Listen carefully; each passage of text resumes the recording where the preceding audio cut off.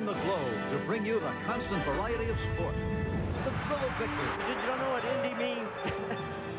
And the agony of defeat. Look at him go! Oh, baby. The human drama of athletic competition. This is ABC's Wide World of Sport.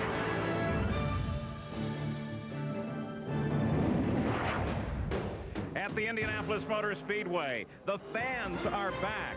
The weather is fine, and we are ready for a restart of the Indianapolis 500-mile race, the 81st running. The cars are set. The command is now about to be given over at the start-finish line. The chairman of the board of the Indianapolis Motor Speedway, Mrs. Marie Holman George.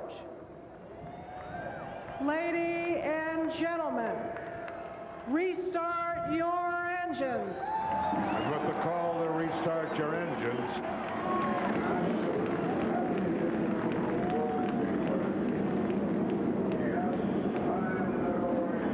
And once again, it's a roar that builds up on the straightaway at Indianapolis. They're lined up single file in the pit area, and everyone is set to go. After the long wait yesterday, the long wait the day before, everyone's hoping that this third time is the charm. Now, they'll be rolling out on lap 15. When they come around, they'll be under yellow, but it will be lap 16. Yesterday, it was an aborted start because of an accident up in turn 4. Now, Tom Sneva, we're going to take a look at that situation once again and try and determine exactly what happened. Well, drivers need to focus on a lot of things, and one of them is the cars in their own row. Here we've got the two inside guys, Gregoire on the inside, Giafoni in the middle. Gregoire on the upper left, Giafoni his left front touches Gregoire, turns him sideways, shoots him into the outside wall. Kenny Breck is out there, fat, dumb, and happy, and gets driven straight into. All three of them are out. Now, the cars have already started to roll out. Kenny Breck was much aligned yesterday. Didn't appear to be part of that situation. Now, we're ready to go again, Tom. Well, we are. You know, with all new cars and equipment, there's been big question marks. What combination of tires, engines, and chassis was going to be the one to have? So far this month, the combination to have has been web feet, ducts, and maybe some swim fins. All right, as the cars continue to roll out at Indianapolis, we're going to send you over to the turn 4 area. That's where Danny Sullivan is. And Danny, are they up for the third day? These drivers' emotions have gone up and down with all of the rain delays over the last couple of days.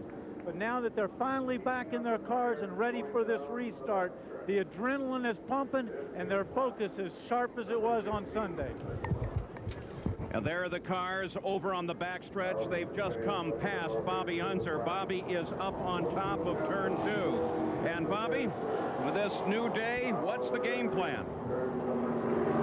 Just think, for the last 30 days, the team owners, the mechanics, the drivers, the engineers, sometimes special hired people, have been come in and done game planning on how the race is going to run, how they're going to do everything from pit stops to what ifs, so all the other drivers and owners. Now that's all gone. The race is going to be restarted. Nobody really probably has much of a game plan now. Things are different, but all in all, you watch and see. It'll still be a good race today because we'll have sunshine in it.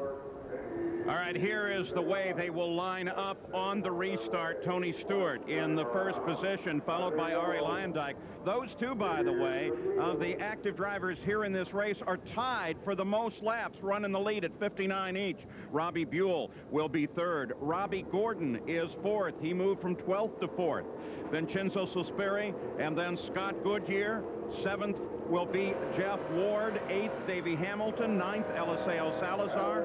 10th is Buddy Lazier, the defending champion. 11th, Buzz Calkins, who moved from 16th to 11th. And then Steve Kinzer, who jumped up from 20th to 12th. And Billy Rowe, who followed Kinzer up 24th to 13th. Mark Dismore also made a great move, passing 11 cars on the first 2 laps. And then Roberto Guerrero with the highest running car, equipped with an Infinity engine. Then Billy Boat, Greg Ray, Dr. Jack Miller. Tice Carlson, the short track specialist, moved up 7 starts from his starting position. Fermin Velez. Paul Durant, he's passed 12 cars. Marco Greco, who pitted on the parade lap, but is now running strong. Mike Groff dropped from 18th to 23rd. Dennis Batolo. Johnny Unser, who moved up 10 positions. Lynn St. James, Eddie Cheever, who pitted on 11 laps and dropped from 16th to 27th. Then Robbie Groff, who is 1 lap off of the pace. And Jim Guthrie, with his engine problems of yesterday, is 7 laps off the pace. Let's go to Jack Arute. Well, Paul, let's tell you exactly what the teams are going to be doing, or what they were allowed to do last night. When the cars went back to Gasoline Alley, USAC officials let the teams make any repairs or changes that normally they could do on pit road. What does that mean? The tub had to stay intact, the engine block had to stay intact, and the transmission area had to stay intact. But internally, you could make changes. Side pods could be looked into, radiators exchanged, ECMs, wiring harnesses. All of that, Jerry Punch, was up for grabs. As many as 5 drivers were able to get somewhat of a benefit from the aborted start and subsequent red flag from rain. Both the brothers Groff, Robbie and Mike, had electronics problems that have since been rectified. Dennis Vitolo had a throttle linkage broke. That has been fixed. And of course, a $3 detent spring. This little spring right here, which holds the car in 5th gear, was what caused the Eddie Cheever car to make an unscheduled pit stop. He restarts today in 27th spot. And of course, Jim Guthrie's car overheated. He started in row 2 for 2 reasons. They had a baffle blocking air from getting in the radiator, and they had a 25-cent radiator clamp that was pinched shut, causing water to leak and not be able to get into the engine block. And this morning, for Guthrie, to make matters worse, they had a water pump fail. They ran up here to the Robbie Gordon crew and borrowed a water pump, what they just finished putting on the car to get the car rolled in line to start. Let's go to Gary Gerald. One other change, all of these teams were able to top off with fuel. They have 35 gallons of methanol on board. An implication of the delay, several of the teams have had to do some juggling of personnel because work commitments called them away from Indianapolis. A handful of teams have had to change, but for the most part, everybody that goes over the wall will be the A team for each and every one of these drivers, the 29 that are still in the running as we continue and look ahead to green. On the backstretch, they should be coming to the green flag. Here's the breakdown: chassis, engines, and tires. And what about the stories that we face in today's race? Well, the first of those was rookies. There were 13 started, 4 are out, 2 in a crash. And attrition, unproven engines. 3 engines have already blown. And then there's the weather. It's cool, it's clear, it's right now, but it certainly will affect the strategy. So now, as they move across the north end and head into turn 4, the pace car has already pulled well away. Johnny Rutherford at the steering wheel, the 3-time champion. And Tony Stewart will be leading Arie Luyendyk. Arie Luyendyk is right up behind him. It's a surprising number of people that have returned to Indianapolis for this, the 3rd day of racing. Now let's watch. Remember, guys, they've got everything's cold. Tony Stewart brings him down. Everybody bunches up behind him. Are they going to go green? They do. And the race is back on at Indianapolis. Tony Stewart gets a great jump on the field. Robbie Gordon drops in behind Arie Luyendyk, getting around Robbie Buell as they go into turn 1. Off of the corner, everyone's safe through there, gets tight, back behind the leader where Silspiri is running. The rookie that started on the front row, side by side, they come off of that corner. And here comes Robbie Gordon in that blue and gray car. He makes a move on the pole sitter, Arie Luyendyk, and dives low into the pit area, Tom Steva. Well, we heard on the radio that he had some water up his back, and a puff of smoke at the back of the engine. Also, Lazier was there. The smoke coming out. Robbie is really mad, but Lazier was really moving when he went by here. And apparently the engine blew and got hot water down into the cockpit.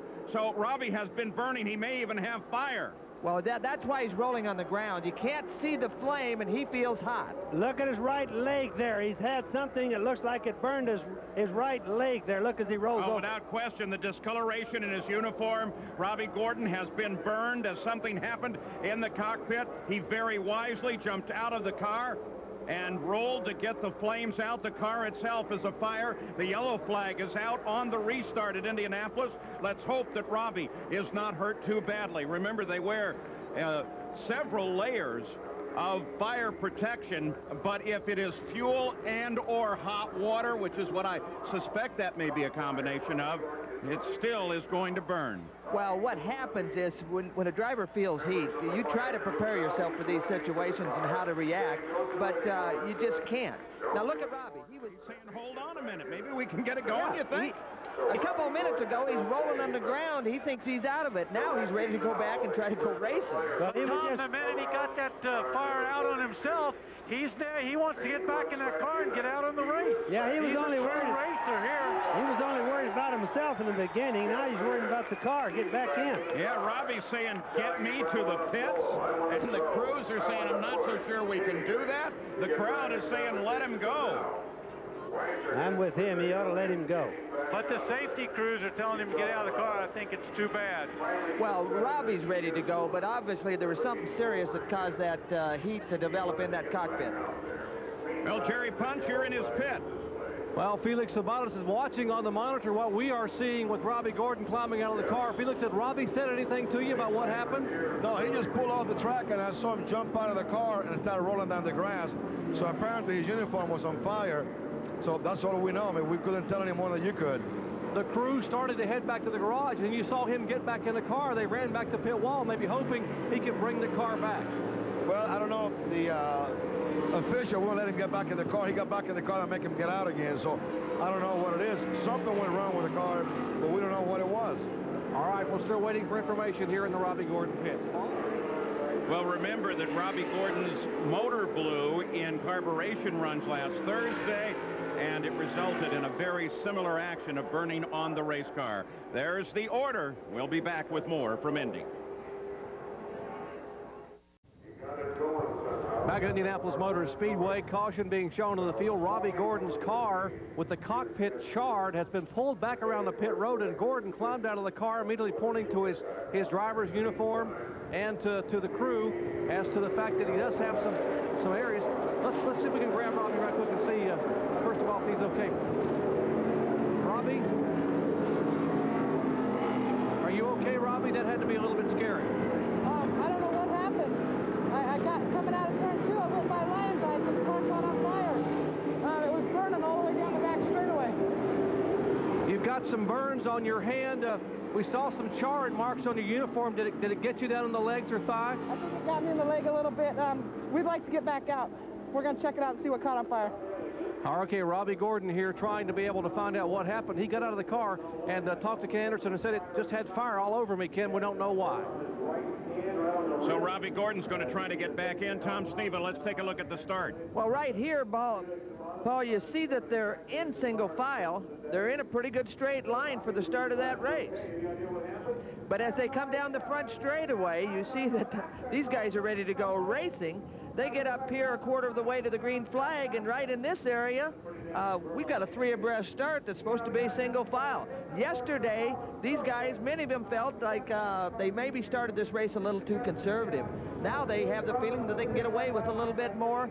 These boys are ready to go racing. And Buddy Lazier fans may have noticed that he moved from 10th up to 5th place on that start and became part of that group that was battling as they crossed the line. But, Tom, the rule is, on a restart, green to the front car is green to the field. Yeah, as soon as the flag comes out, they can be passing people, but they must see the green flag before they're completely beyond or past somebody that's in front of them. As they come to the line, Stewart continues his lead, followed by Lyondike, Robbie Buell, Jeff Ward is now 4th. Whoa, we've got a crash.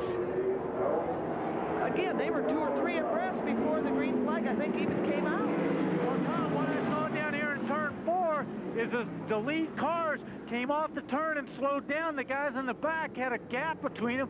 They all started to accelerate, and they accelerated up, and everybody was stopped in front of them. They had to run into them and jam on the brakes.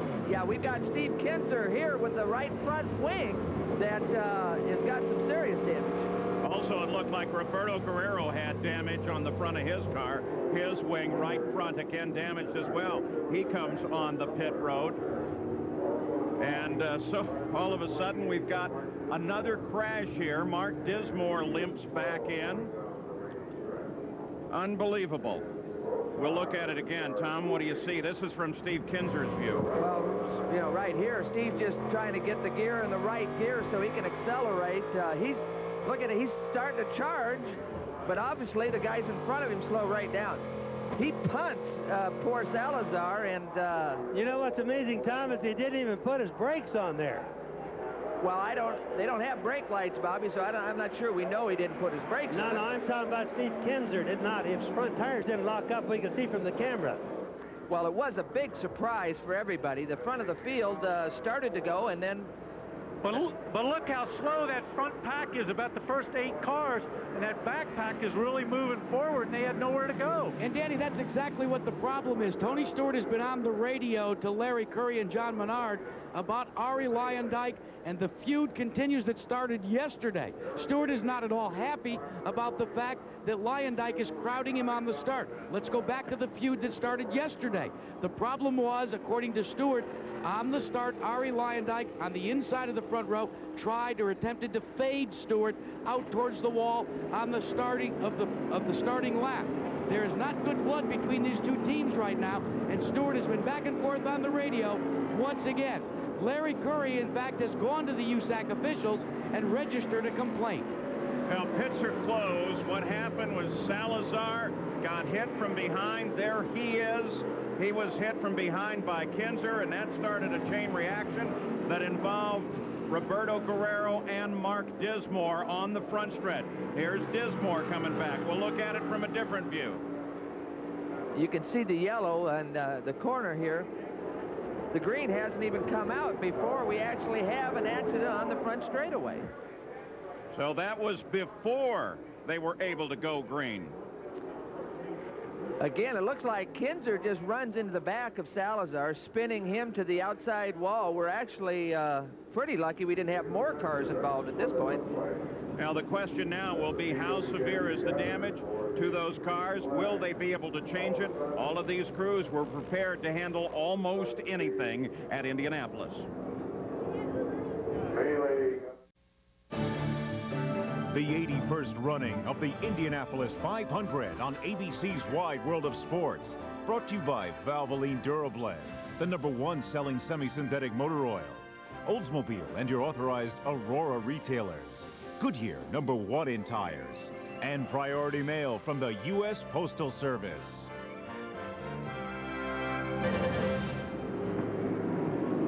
Back at Indianapolis, 26 laps into the record book over 2 days. We continue to be yellow. The pits were reopened, but of course, if you have damage, as several cars did, you can go into the pits. Now, let's take another look at the start. Jack Arute was talking about it from yesterday. It started a feud, Tom Sneva, that appears to be renewed today. Well, yeah, right here you see Luyendyk and Stewart together.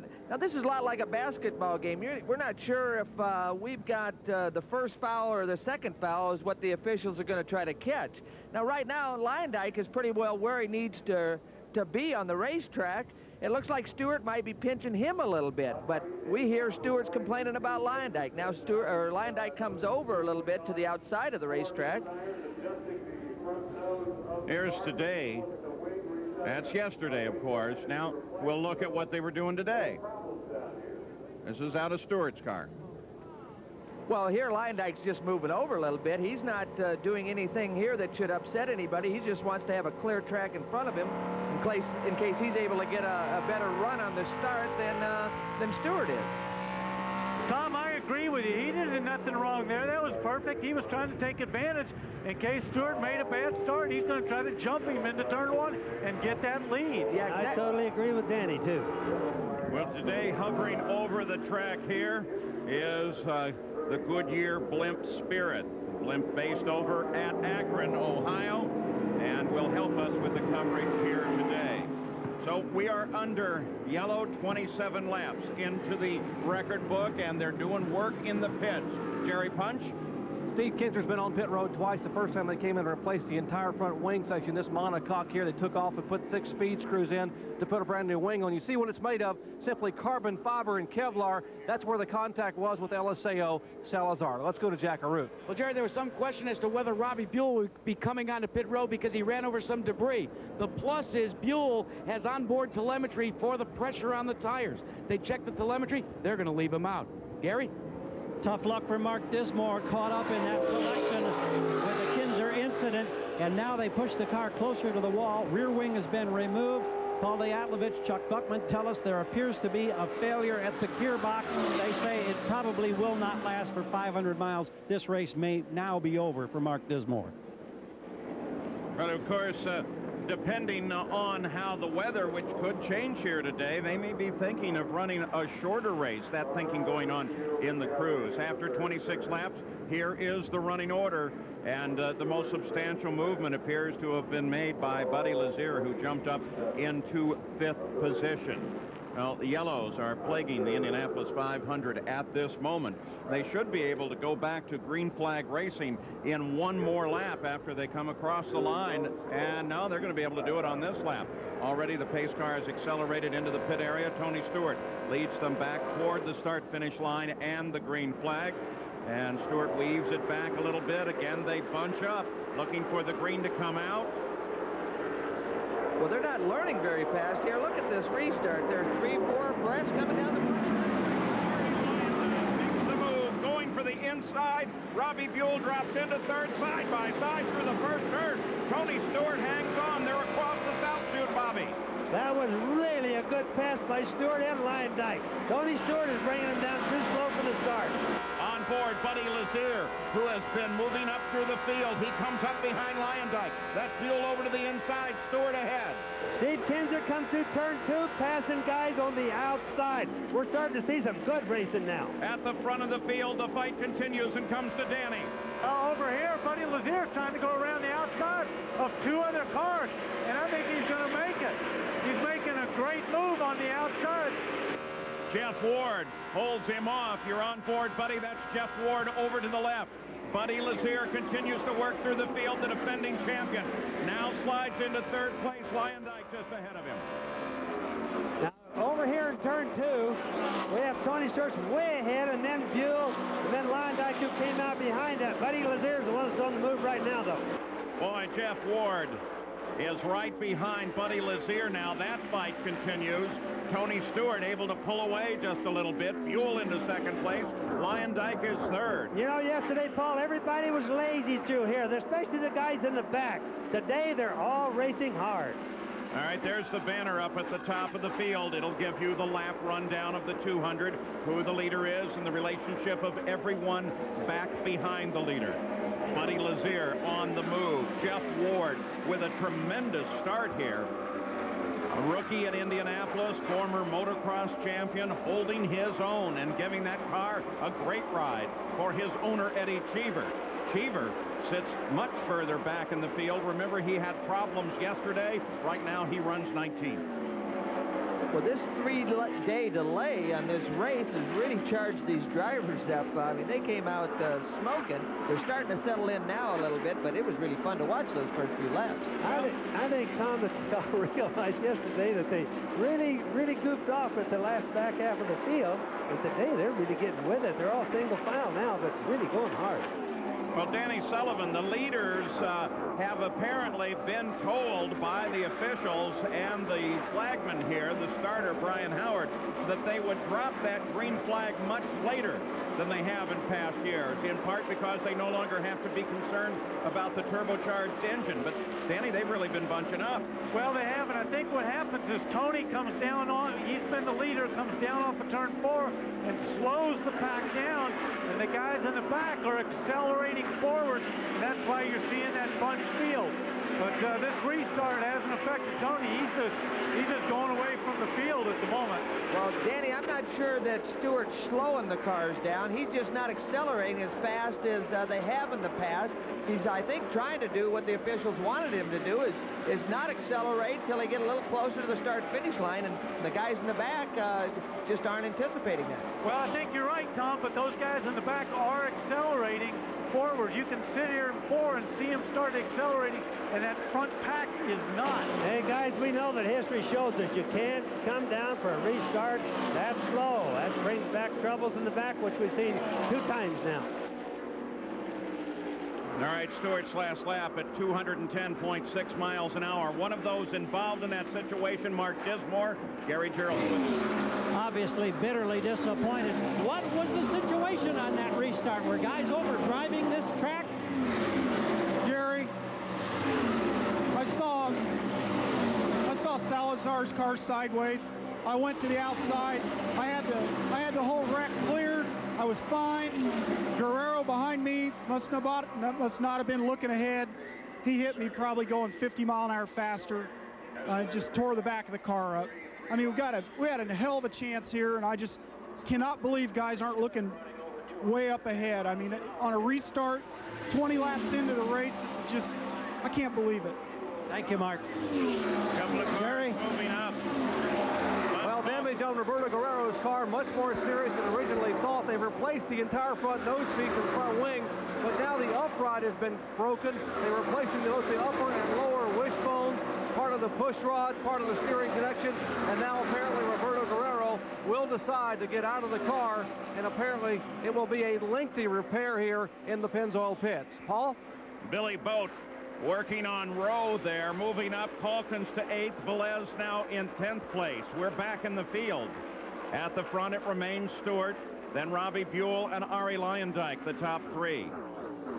Paul, we just talked to Mark Dismore. A lot of frustration in that voice. More than one driver has been driven into from the backside, and that's really uncalled for. Billy Boat tries to make the move once again on Billy Rowe. Velez is just ahead of him. Both the number 11 Conseco car. It's blue and white. It moves past that white car of Rowe. Let's go to Jack Arute. Well, we heard from Mark Dinsmore, the other man that was involved, Eliseo Salazar. This is the side pod from his car. Over the wall, they have gone back to Gasoline Alley, gotten a new side pod, and have also gotten a new bonnet. They're going to bring him back out onto this racetrack. So those are the reports on some of the cars involved in that situation. Salazar really got booted when Steve Kinzer came flying forward. Kinzer is now in 19th place, a lap behind the lead.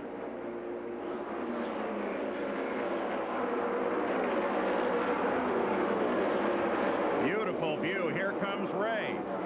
Ray trying to make a move.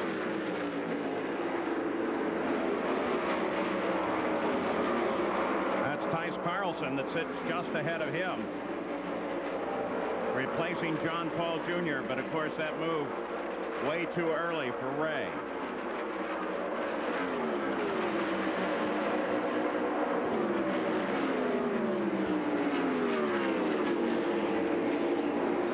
Laps. Now working the 38th lap at Indianapolis. We got both the points cars running right there together, Paul, on the racetrack. No, actually, I guess that is Velez in one of the point cars. Fermin Velez, and then Billy Boat, then Billy Rowe, Tice Carlson, Greg Ray. That's that group. Velez currently runs in 10th, as we told you, the blue and white number 33 car. But Boat's closing in. Well, Billy's a rookie here this year, a great short track, dirt track driver, and he's obviously the learning curve is there, and he's learning in a hurry. You know, he's looking really good through turn 2. Tom, I just been watching him come through here. He's dipping under the white line, going out to the wall. He's got a good pattern. Gary Gerald, what's the story on Robbie Gordon? He just went jogging by us, headed toward the north pits, and Jerry punched. We asked him if he got treated for the burns. He shook his head and said no. He said there is a burn on the thigh, also on his hand, and he has a new driver's suit on. He's still hoping to go racing. You saw Billy Boat take the blue and white car of Velez. Now Velez is under attack. Billy Rowe is there trying to move to the inside. Here comes Ray. They're 3 wide, heading for the turn.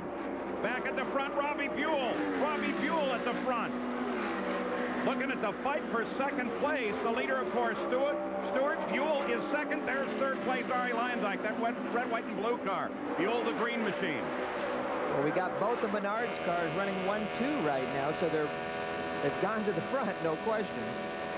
Ari Luyendyk drifts a little to the left, comes out to make the corner. You can hear him rolling out of the throttle a little bit as he entered that corner, Paul.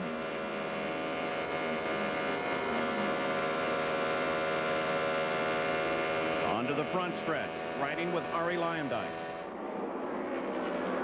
Buddy Lazier is right there as well. Tom, I'm a little bit surprised he keeps pulling out of that draft like that. You'd think he'd want to stay in it so it'd pull the car a little closer up on Robbie Buell. Yeah, he looks like he might have a little bit of an understeer, Danny, and maybe just trying to get cleaner air so he's got that downforce. Yeah, but he's doing it there on the straightaway. That's the part that surprises me. Vincenzo Sospiri comes into the pits, his number 8 Old Navy car.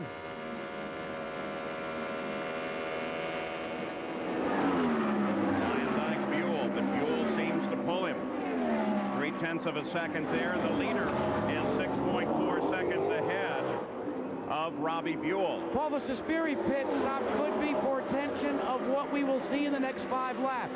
Remember, all of the teams changed their fuel window because they could top off their tank before the restart on lap 15. If you're going to play it conservative, you might come in a little early on your first stop. Now for Sospiri, they're not quite sure if he can read the telemetry in the dash properly. They brought him in just a tad early. Look for the rest of the leaders to pit around lap 47 to 50. So Sospiri in and out. Roberto Guerrero, is he out, Jerry Punch? Well, Paul, he has climbed out of the car. Roberto, what happened out there on the track? Well, at the restart, obviously I was right behind him, the car in front of me. I believe it was Kinzer. I don't know exactly who it was. And obviously something happened in front of him, and he slowed down. I don't know if he got on the brakes, but obviously he slowed down because something happened in front of him, and I had no time to react, and I just ran into the back of him. The crew's continuing to work on pit road. Will you be able to get back out? Yeah, we'll go back out and try and run as many laps as we can and see what happens. A tough day, Paul, for a 13-time Indy veteran. Yeah, it would not be a great race without Roberto Guerrero in it. Let's hope that he can, in fact, get back in. The center of focus continues right here at second place on the speedway. The leader, of course, is Tony Stewart. Here comes Ari Luyendyk. Now he's making his bid for second, and he darts right inside Robbie Buell and picks up second place. Tony Stewart Ari Luyendyk on the move again. Tony Stewart, Paul, is already lapping cars, getting by. He has no trouble when he finds them. Run the car hard. Car slow on the back stretch. Looks like Jim Guthrie, absolutely. Remember his trials and tribulations with the engine yesterday? Have they come back to haunt him? This may What about bring out a yellow. Luyendyk? Didn't we just see Luyendyk there slowing down in the back? No, it's Guthrie here. Pressure is 18. The motor is running, but it won't pull. That's Jim Guthrie talking with his crew in the pits.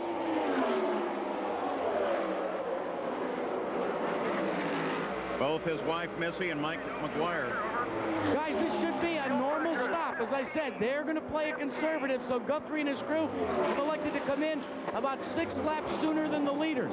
Checking with the team, they say, we wanted to take on fuel and play this thing conservative. They say, remember, we're still 7 laps back. I might need a hand. The leaders carving up through the field. You just saw Mike Roth go a lap down to Buddy Lazier. You see the Valvoline speed chart there, 203 miles an hour. Well, that was in traffic, Paul. Actually, he was just trying to get by Groff. I think Buddy's running actually a lot closer to the 210 mark, but when a guy gets stuck in traffic, the speeds vary tremendously. 45 laps are now complete. I would guess everybody was waiting to see if there was going to be a yellow. Oh, finally the motor's off for Jim Guthrie. Long roll. His pit is all the way down at the far end. That's his wife, Missy.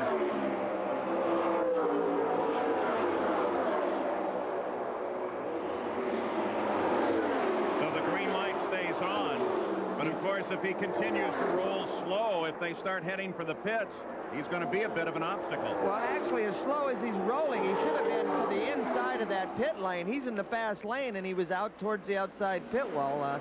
That could be a dangerous situation. Tony Stewart reaches up, pulls a tearaway off the front of his helmet. And at lap 46, we expect the leader in any time now. Jeff Ward has just dropped out of his battle and into the pits, Gary. Everything appears to be routine. First opportunity for this crew to go to work. Jim Guthrie going by right now on the outside as Ward waits, hopes to clear. Now he starts to roll. 15.5 seconds. They still wait for the pits. Jack? Missy, it's not been a good month of May, and this is certainly not the way you wanted it to end. No, we're not over yet. We're just a little low on fuel. I don't know what happened, messing this calculator or something. I'm not sure. They're going to try and make him down here. Now Jim Guthrie has made his way back to pit road, and they are putting fuel on board. So this could be the chance for him to refire and get back out, but it still was costly several more laps, Paul. Well, Greg Ray had moved up to 11th place, but a 20-second, almost 27-second pit stop dropped him down to 24th position. Ari Lyondike. Looks like the leaders now, except for Stewart, are heading down the pit road 100 mile an hour. Yeah, that's Lyondike and Buell, and that's right together. So second and third come down the pit road. 48th lap is the lap they decided that they could make this stop on. Should be routine for both.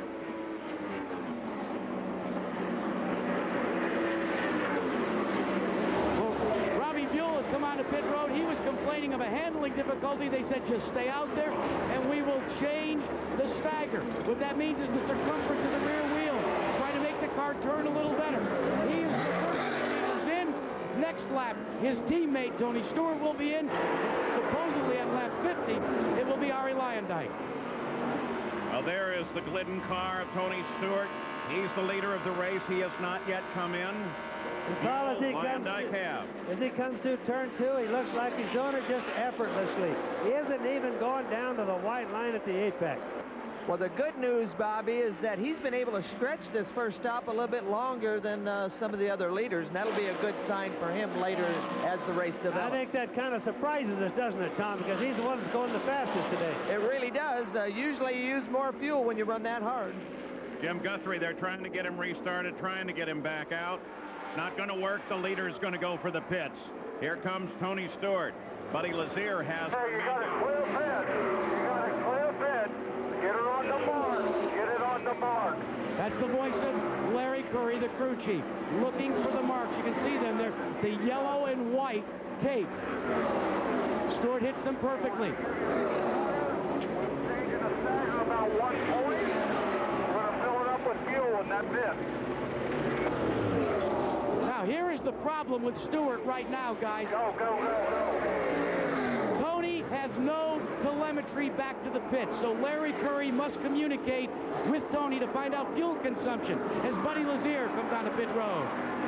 Buddy came in right behind the leader, so he did not pick up the lead of the race. Davey Hamilton was sitting in third at the time the leaders decided to come in. 17 seconds in and out for Buddy. That's your fuel meter.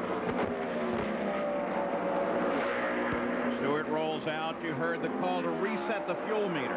Well, not only the fuel meter, but also you heard Larry Curry telling Tony that they were going to change the stagger 1 point. Now, that's not a very big adjustment. They must be very happy with that car.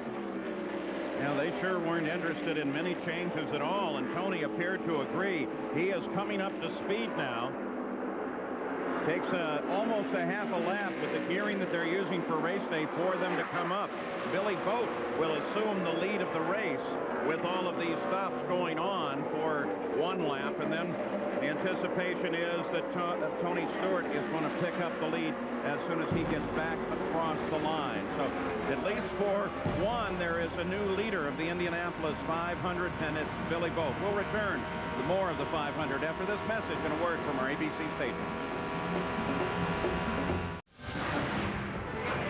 The 81st running of the Indianapolis 500 continues on ABC's Wide World of Sports.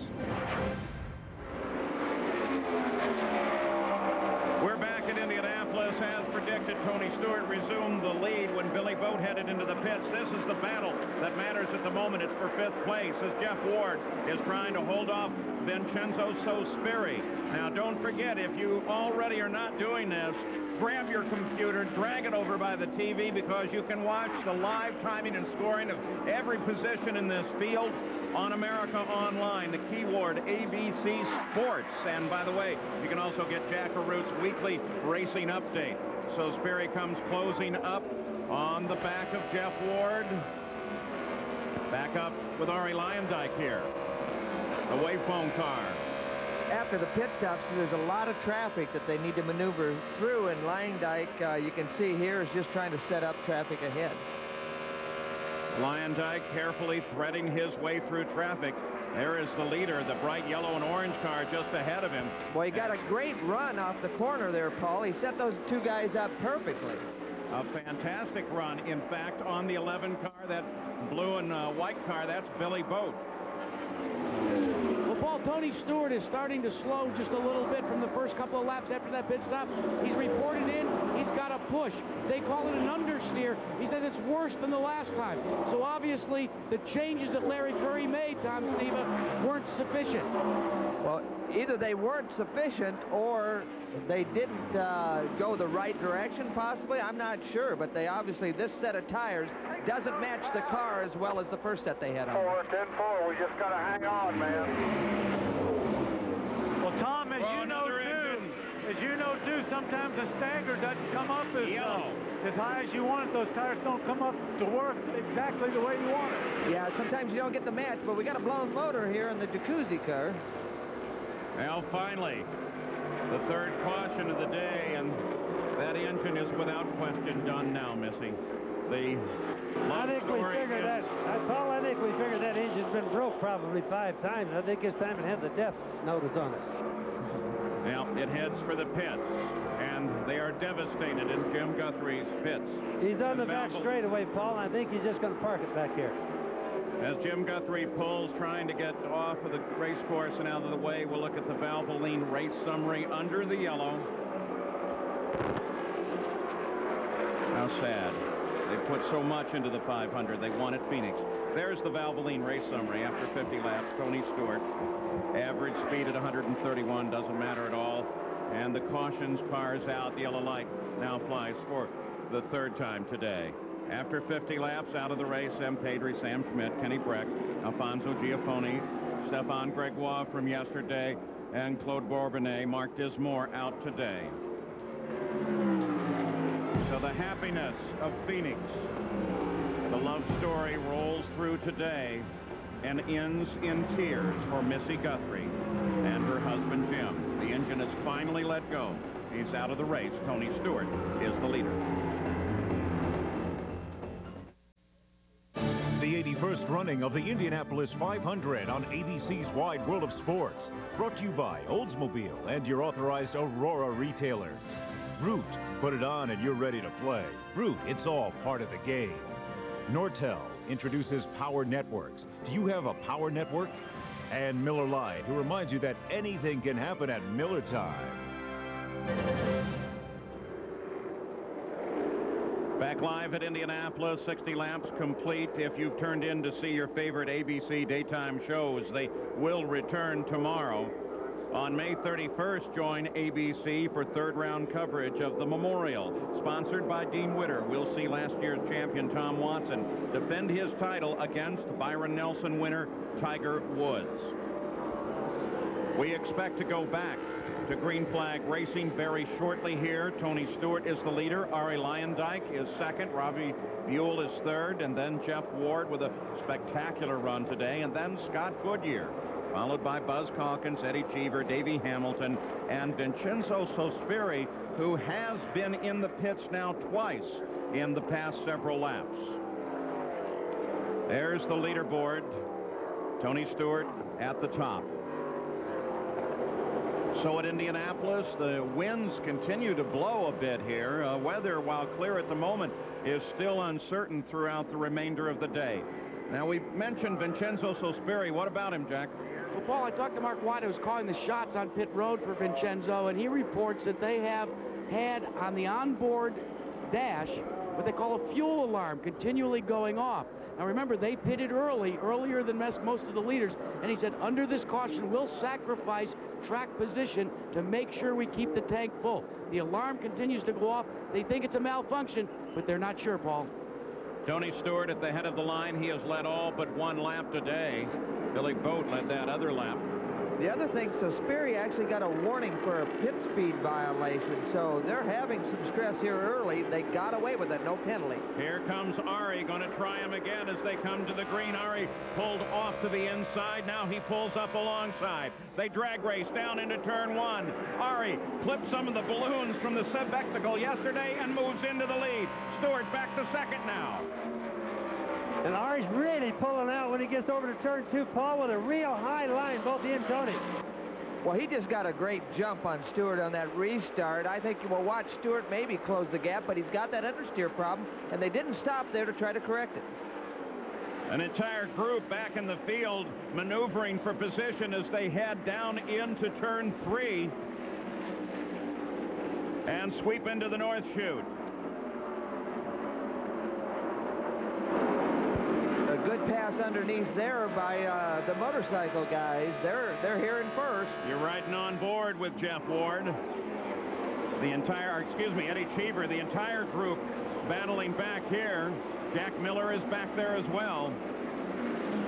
The air, the dirty air, and the clean air must make a big difference, because now you see Lyondike pulling out on Tony Stewart pretty good. Tony obviously doesn't want to run too close because of the messed up air, I think, Paul. Combination of a number of cars. You see the blue and white car of Durant sitting there. Here comes Steve Kinzer moving inside. Dr. Jack Miller. That's Paul Durant, the blue and white car, the Conseco car just ahead. They're doing a lot more side-by-side racing right at the apex of the corners than I've seen in the past, Paul. It's sort of fun to watch. Well, a funny move by Durant there. He didn't want to use all of the course. He's staying down to the inside. Watch him there. That predominantly white with blue trim car just ahead of Steve Kinzer, the guy with the new nose on his machine. Well, a lot of times if the car is good, you don't have to use up the whole racetrack, and especially this early in the race. Further back in the field, Davey Hamilton trying to get around Dr. Jack Miller. Hamilton, the orange and white car, red, white, and blue, the colors on Jack Miller's car. Hamilton, number 14, moves to the inside now. You can see as they come off the corner, they're able to really slipstream or get that graph working for each other, and it just pulls them by the car in front of them. Hamilton wants to get up and battle with Cheever. So Sperry just behind wants to get up and around Tice Carlson. That's the car that they're lapping. He's affected the move of these three cars. Are all battling for 7th place. Currently Eddie Cheever is in 7th.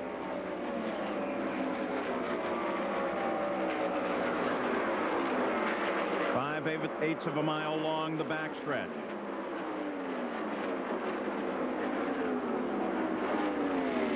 It looks like they're turning the fastest lap right now, Paul, about 213 miles an hour. You saw Jeff Ward's car there, the number 52. It's almost identical. In fact, it is identical to Eddie Cheever's, except for the number 51 or 52. 51, of course, for Eddie Cheever.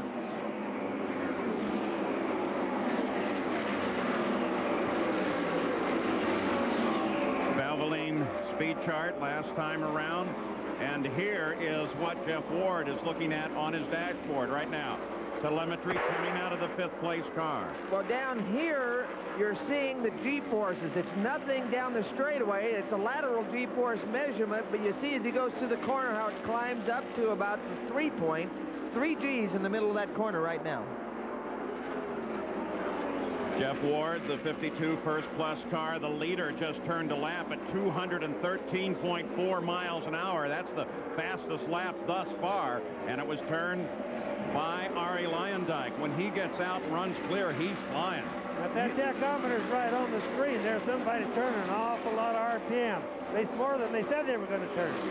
It was interesting to watch the telemetry and the G-force in the Ward car.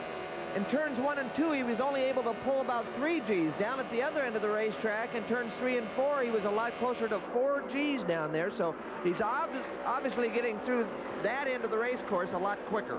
Dennis Vitolo, car 54, comes in now. The yellow and orange car And there's third place. Yellow and orange car is Stewart. He's second. There's third place. And Lazier. There's that purple car with yellow trim. You're on board it now. That's third place. So those are the top three.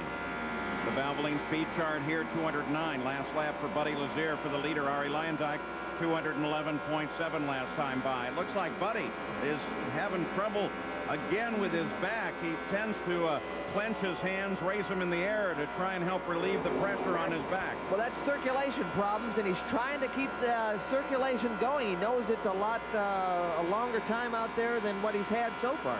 It was a problem last year, and he won the 500. Gary Gerald? Greg Ray out of the car, overheating problem.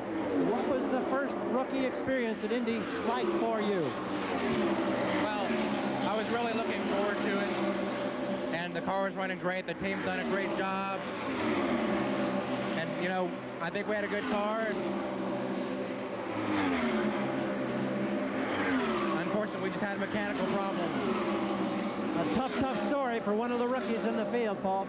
Yeah, and that's the 6th Oldsmobile Aurora engine out of the race.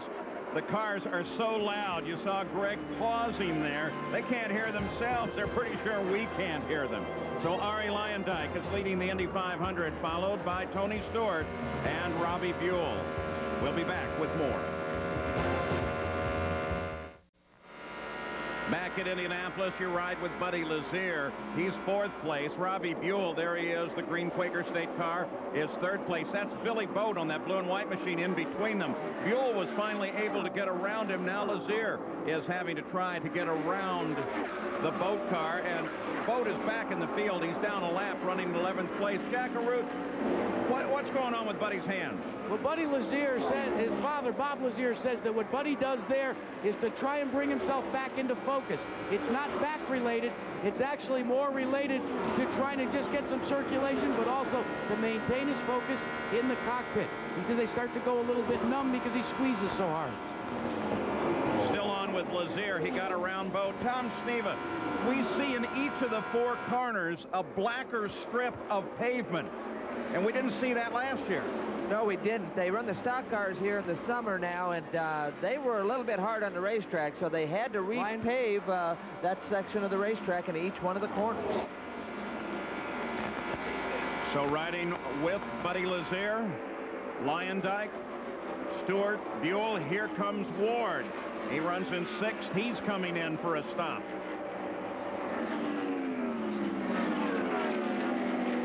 So we expect stops by the leaders of the race just any moment now. Luyendyk is the leader. We might see Stewart come in a little early. He was the last one of the leaders to stop on the first segment, but the chassis isn't quite right. So it'll be interesting to see if he tries to stretch it this time or he wants to get in sooner and make that correction to the chassis and the handling. As you ride with Luyendyk, you will notice from time to time in the banner, we do add other information in, like we just gave you, Luyendyk's last lap at speed. By the way, we look at the last lap from the Valvoline speed chart of Luyendyk at 207, the average speed of the race at 142.132 miles an hour. It's beginning now to steadily climb after those early cautions. We do expect Robbie Buell to head for the pits on the next lap. Jeff Ward comes out of the pits after his stop. Eliseo Salazar, here comes Buell. They've laid out for Eliseo Salazar from Chile, who's still in this race. And Gary Gerald, here comes Robbie Buell. A wide open pit, so he'll have a great angle. He comes right toward us now, ducks it in, gets the cheers of the crowd, perfectly placed on the marks. The Menard team in action. A rear wing wicker change, Paul, and having some problems getting it out. They wanted to either get it in place, they didn't change it. I don't know if that was by design. We continue to watch. Now they continue to work with the wicker. They've got a problem back there. It's stubborn. It won't come out. He's going to have to stay with that current handling setup. He's off the jack. 22 seconds. Boy, that was costly, and they didn't get the change they wanted. So a long stop for Robbie Buell. And now Eddie Cheever goes out. Well, they didn't get the adjustment made on the rear wing, so the next time in, they'll probably go to the front of the car and try to make the the pressure balance change at the front rather than trying to do it at the back. That was the car owner, John Menard, on the radio with Robbie Buell. The leader of the race, Lion Dyke, darts for pits. Slows it down. Okay, you guys are setting up, so you're going to have to come around Rocket. Remember your pit speed. Well, Jackaroot, here he comes. Lion Dyke, the leader of the race. The Rocket he was referring to is his teammate, Scott Goodyear. 100-mile-an-hour speed limit. Ari Luyendyk has asked for no changes in the car. Now, the key right now in changing tires is to make it smooth so you don't knock any of the wheel weights off. And there is a problem. The air jack did not go up right. Skip Ball having a problem on the right front tire. They've got to go back up again. 17.5 seconds, Paul. Not a good stop. No, some long stops by the leader of the race. By the way, Eddie Cheever was in and out. His stop was 16.1 seconds. Here is Tony Stewart, who has picked up the leader of the race. Get it on the marks. Nice and easy. Get it in here on the marks. We're going to do a little stagger and a half a turn in both front wings. Now the key will be to see whether or not they can gain some of the time on Luyendyke's 17.5-second stop. You heard Tom, did you hear those changes that they said they were going to make, though? They were going to put some more front wing in that car and change the stagger. That's a pretty substantial change. Well, he was complaining about understeer. The last thing they did is before they exited the pits is the crew guy went to the front and took a half a turn on both front wing adjustments.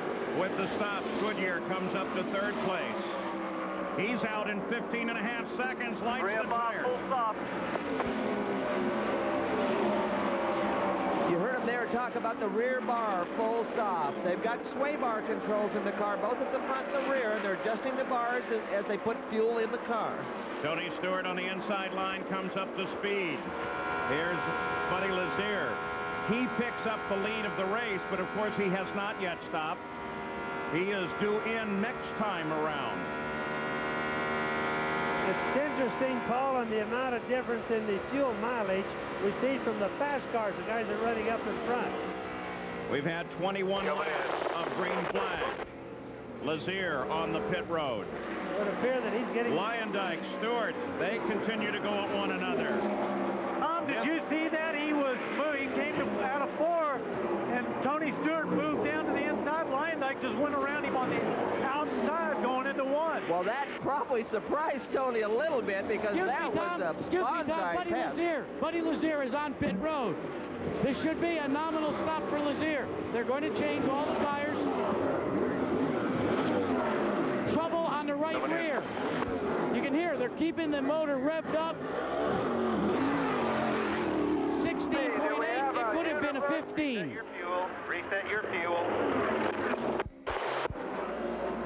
You heard him talk about reset your fuel. It's again, it's a gauge, a calculation that they have to reset as they leave the pits with a full tank.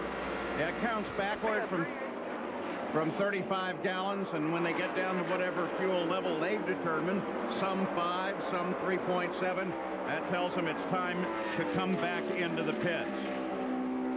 So now the leaders have completed their stops once again at Indianapolis. 118 laps to go in the 500. Now, Davey Hamilton, driving for A.J. Foyt, picks up the lead of the race, and Hamilton comes in for the stop. Jerry? Well, he had been complaining, Paul, that the car had been a little bit loose, and what Tommy LeMaster decided to do was not make a wing adjustment, but rather make a slight air pressure adjustment on the right side. Right side and left side tires going on. The fueling almost complete. The wheel nuts are tight. No problem with the left rear now. They finally wait to get it completely full of fuel, and he is down and away. And with that stop and Luyendyke's move, Luyendyke becomes the leader of the race, followed by Stewart. Buddy Lazier is up to third. Scott Goodyear is fourth. With that somewhat difficult stop, Robbie Buell has stopped down into the 5th position. Billy Vogt is 11th. We'll return with more of the Indianapolis 500, the 80th running, after this message and a word from our ABC stations. The 81st running of the Indianapolis 500 continues on ABC's Wide World of Sports. Back in Indianapolis, we're watching third place Buddy Lazier. Last couple of laps, he has been falling further down on speed. He turned the last lap at 202 to the leaders in second place, 210, 211. Now, if you were watching on America Online on your computer, you would have seen that this car is actually slowing down the last couple of laps. The key word for AOL, ABC Sports. And by the way, if it has a race stats, historical information on the Indy 500 bios on the drivers, any of that, then it's the IRL website. So, Gary Gerald, what's going on with Buddy Lazier? Well, they say that they don't have a problem. They watch with great concern as he flies by in the front straightaway. Ron Daw is talking with Lee Koonsman. Ron Hemmelgarn is here. Maybe we can get a quick word. Gary, he just dropped below 200 on the last lap. He went below 200 miles an hour in that last lap, Ron. We got a car in front of us blocking us. 44 is blocking us. We can't get around him. They just keep throwing a flag at him. We can't get around him. You're not concerned about possible power problems? I couldn't hear you. You're not concerned about possible power problems? No, we're being blocked out here. We can't get around him. He's all over the track. All right, that's the story from the Lazier camp. 44 is Steve Kinzer. There's the picture. Last lap, Kinzer ran at 200. This is Buddy Lazier's chance to get by. He's angry about it, too. Well, some of it probably has a little bit to do with Kinzer probably being able to get through the corner about as fast as Buddy. And even though Steve's down a lap or two, he's almost as quick as Buddy is right now. There's the Valvoline speed chart, 202 last time for Buddy Lazier. The story of the Guthrie family. It has now become a sad one, Jack. Well, Paul, if you were with us yesterday and the day before, you heard about the Guthries, and this is not the way we wanted to meet you afterwards. Finally, the engine gave up the ghost. Yeah, I guess so. You know, the Aurora was running really good, and we were passing people. We were racing. We were having fun. Now, Missy, we saw you as he was coming in, limping in, and you just put your head down and you started to cry. Is it that much emotion out here at the Indy 500? It really is. The guys have worked so hard. I feel for them. I feel for Jim. I mean, but it just wasn't meant to be. But you're the ever-eternal optimist. You'll be back. We'll be back bigger and better than ever in Dallas. Paul, that's what makes this such a great family. Jim and Missy Guthrie. The love continues. Back on board Lyondike. Lyondike last time around at 209.9 miles an hour. There's second place, and you see the interval.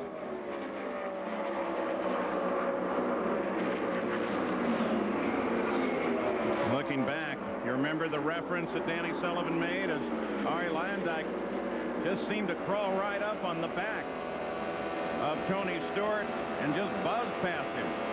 Well, you can see Tony sort of moved to the inside.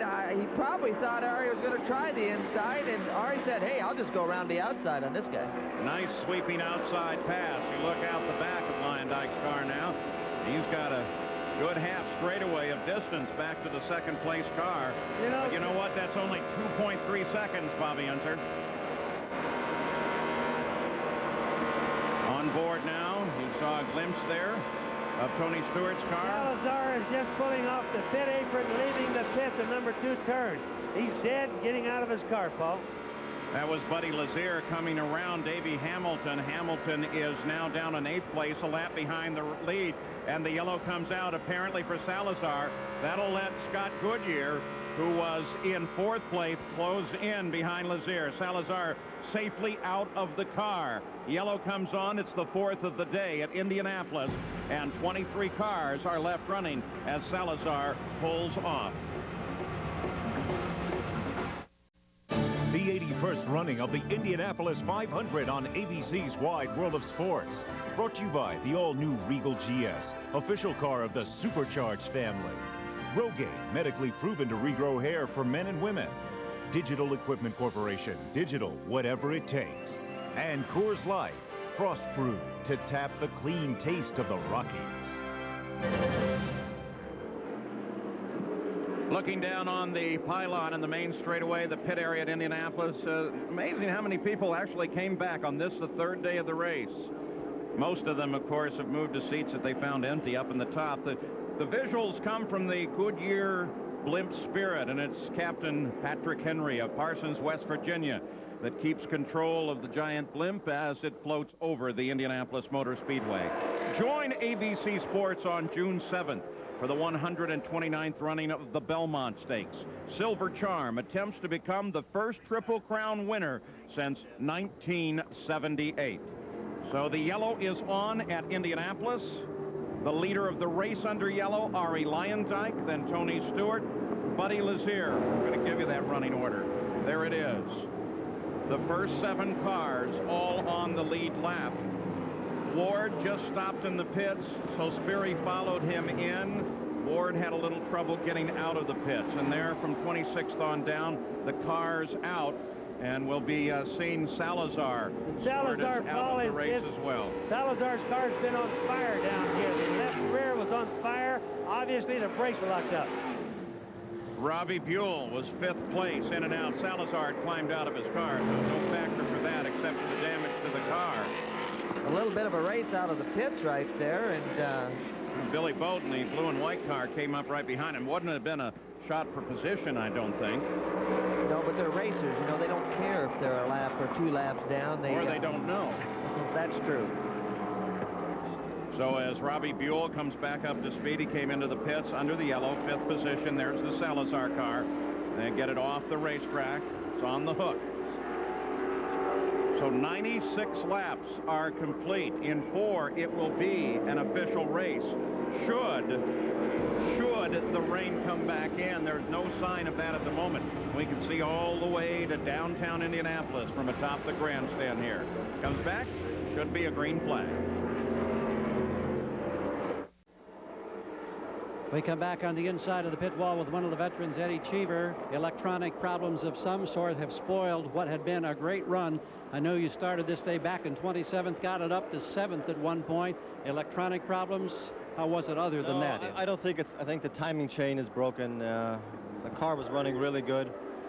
I was going through traffic very easily. It's always a severe disappointment not to finish this race. This is the greatest race in the world, and I had a car that could have won today, and we came all the way from the back all the way to the front, got back up right there with the leaders, and we're just getting ready to make a run for it, and the engine stopped. But that's the way the cookie crumbles. We have another car now in with Jeff, who's standing in a very strong 6th place, and I'm sure Jeff is going to give him hell all the way to the end. So there still might be a first place car in first place. We don't know yet. It's very possible.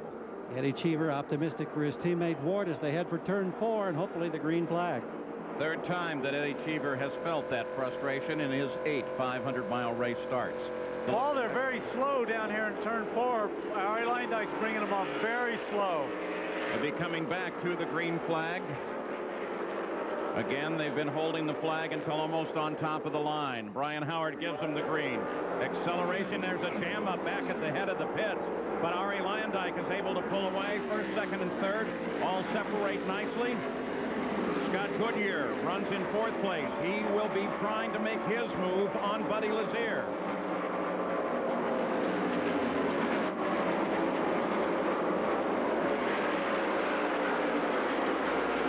Vincenzo Sospiri passed Jeff Ward as he came into the pits under the yellow, and so they have penalized him. Now, we thought that was him. It was not. That was just an unscheduled stop. On board with Buddy Lazier now. He chases 2nd place Tony Stewart onto the front stretch again. Well, you got the top 4 cars coming right at you right now, Paul. You know, we're going to have a good battle as this race develops. And as they cross the line, they completed the 250th mile, the 100th lap. The Indianapolis 500 is now an official race should weather affect this day as it has the past 2. So Sperry has not yet been shown the black flag that would call him in for a stop-and-go penalty. Well, I just was going to say, in all the wondering we've been doing about how these cars were going to do in their first race, they really look like they handled good. Looks like the drivers had a lot of good feelings about them in the turn. So Sperry has now received the black flag. That will pull him out of 7th place and into the pit area to answer that penalty for passing Jeff Ward. Scott Goodyear, there he is, that blue over white car, now closing on Buddy Lazier. At the front of the field, there's Ari Lyondike, red, white, and blue. You talked about Goodyear. At the beginning of the race, he wasn't in the mix, but he's had 3 or 4 opportunities to adjust the car on pit stops, and now he's right there. And Tom, he wants to make some more adjustments in the upcoming pit stop between 102 and 107 is the window for Scott Goodyear. He's complaining that the car is understeering. That means he wants to push out towards the wall. Look for a wing adjustment when that crew does service in about 3 or 4 laps. Well, if he's got an understeer, it probably isn't too severe, or if it is and they can correct it, he's going to be a factor as we continue on down this race. He's already getting a good draft off of Buddy Lazier. You can see the 2 cars right there, the purple on the left and the white one right behind. And 214 for both first and second place the last time around. So the leaders are now picking up the pace. There's the Delta Fawcett car as he's holding off the charge by Scott Goodyear. Here's the Valvoline race summary at the halfway point in the run with Arie Luyendyk as the leader and 144 miles an hour, the average speed owing to the 4 cautions. We've had 4 leaders, 6 different lead changes. Let's go to Gary Gerald. Clarification now from Mark Wida on Vincenzo Sospiri and the black flag. They had gotten clearance from a trackside USAC official to make that stop as their black flag stop. That word had not yet apparently been communicated upstairs. They said it's okay. They've let him go. But now, for whatever reason, Wida and the team go back over the wall. And they told us that he had cleared on the black flag. He wouldn't have to take it. Now here he comes. This may be another problem. They're stopping him. We watch in the upper right-hand corner.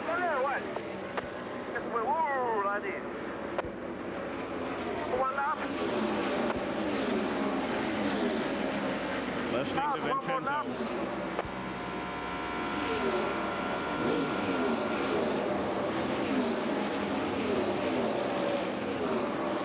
All telemetry looks good at the moment. The engine cover back on. Let's put it on. They're going to send him back. I don't see any leaks. I don't see anything. Everything looks fine. We're putting the engine cover on. We'll try her again here. You saw Roberto Guerrero come out and, in fact, just head back in. They're trying to keep that car going, but as he came out, he was 78 laps behind the leader. It's interesting, Sospiri, they've got some kind of problem. They took the hood off, the bonnet off, didn't find anything and just stuck it back on. But these things don't usually correct themselves by just opening the door and shutting it. Battle on the track is the Delta Fawcett car, number 91. And ahead of him is this car, number 2, Tony Stewart. We expect Arie Luyendyk to come into the pits in just 3 laps now. The other battle on the course beyond this of the lead is Lazier, Goodyear, Buell, and Ward, a 4-way battle for 3rd. Well, one of the fascinating things about your leader, Arie Luyendyk, is before the race, he sat down with his engineer, Tim Waldrop, and they decided they wanted to turn the engine no more than 10,000 to 10,100 RPM throughout the afternoon. Thus far, they've stayed in that range, and Luyendyk says that's more important until the final 50 miles than where you are running in terms of track position. That could be really scary for the competition in the last 50 if he's already up front. Vincenzo Sospiri spent 1 minute and 21 seconds in the pit that time, and he's back out. Well, you can see here that Stewart is actually closing the gap a little bit on Luyendyk, but again, we're close to a pit stop, so... Tom, watching him go through turn 2, it looks like Stewart could pull up on Luyendyk anytime he wanted. I think he's just getting a nice draft there. Bobby, did you see the Valvoline speed chart there? 214 miles an hour last time around. Boy, the pace is coming up. Yeah, and he's really getting a good draft at that speed, you know?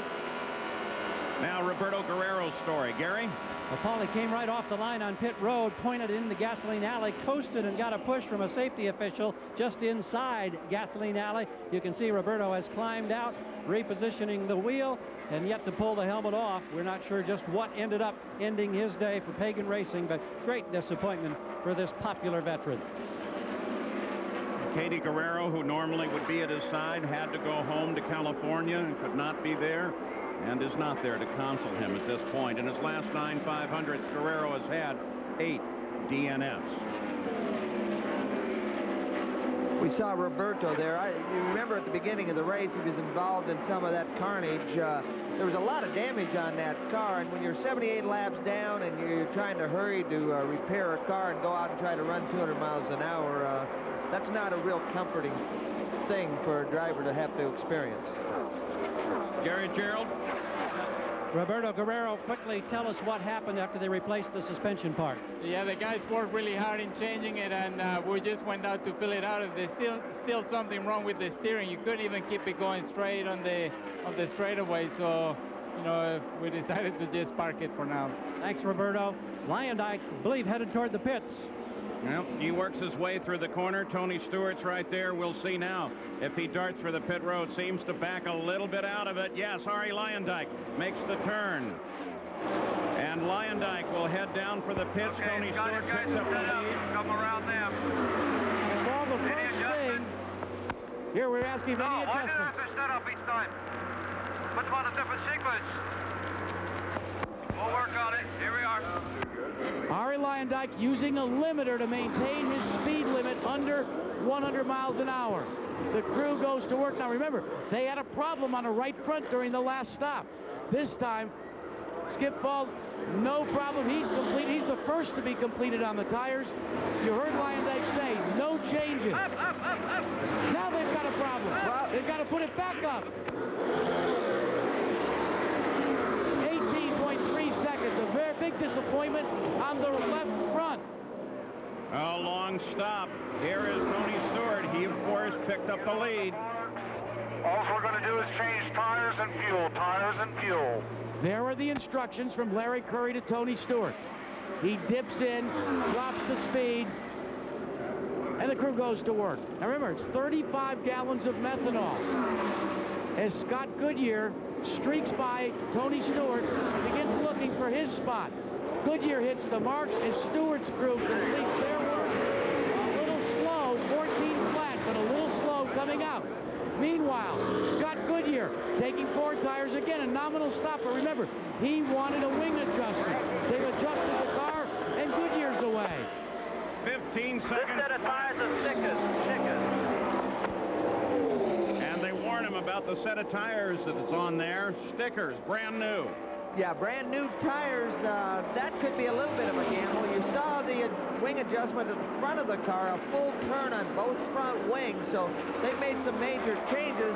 What the driver will do here is he'll feather the throttle a little bit the first couple corners after coming out of the pits. Full load of fuel, new tires, major aerodynamic change in the car. We'll have to see how it works for Scott. And as he comes out, there is Buddy Lazier, who picks up the lead of the race. Robbie Buell, by not stopping, drops into second place. Jeff Ward drops into third. And Buddy Lazier is going to stay out. So Buddy Lazier continues now to lead the 500. That's Scott Goodyear, the Nortel car, just ahead of him. And a crash. Got a problem. Yellow comes out, car against the wall. Two cars up against the wall. That's Billy Rowe in the 50 car. There's another one behind him. There's 2 cars. There's another car in there. Can you see it, Danny? No, I cannot. It's all covered by the smoke. It's just off my view, but there's a big cloud of smoke, as you can see. Looked like that smoke came off of the rear tires. The engine kept running. Yeah, the safety trucks were right across there, but there were cars on the track that couldn't get across right away to them. It almost looks like that might be Scott Goodyear's car. The cowling looks similar to it on the other side. No, Danny, it's Billy Rowe, and the good news is we did see his hand go up as he was still in the wall before the smoke engulfed it. Rowe was 14th. It looks like Paul Durant may be that second car. I'm not sure yet, so let's just hold off on that. Yeah, Scott Goodyear just went by on the track, so he wasn't part of it. Well, Durant and yet another one, and they're working with Durant. On the right. Car on the right is car. That's the number 1 car right there.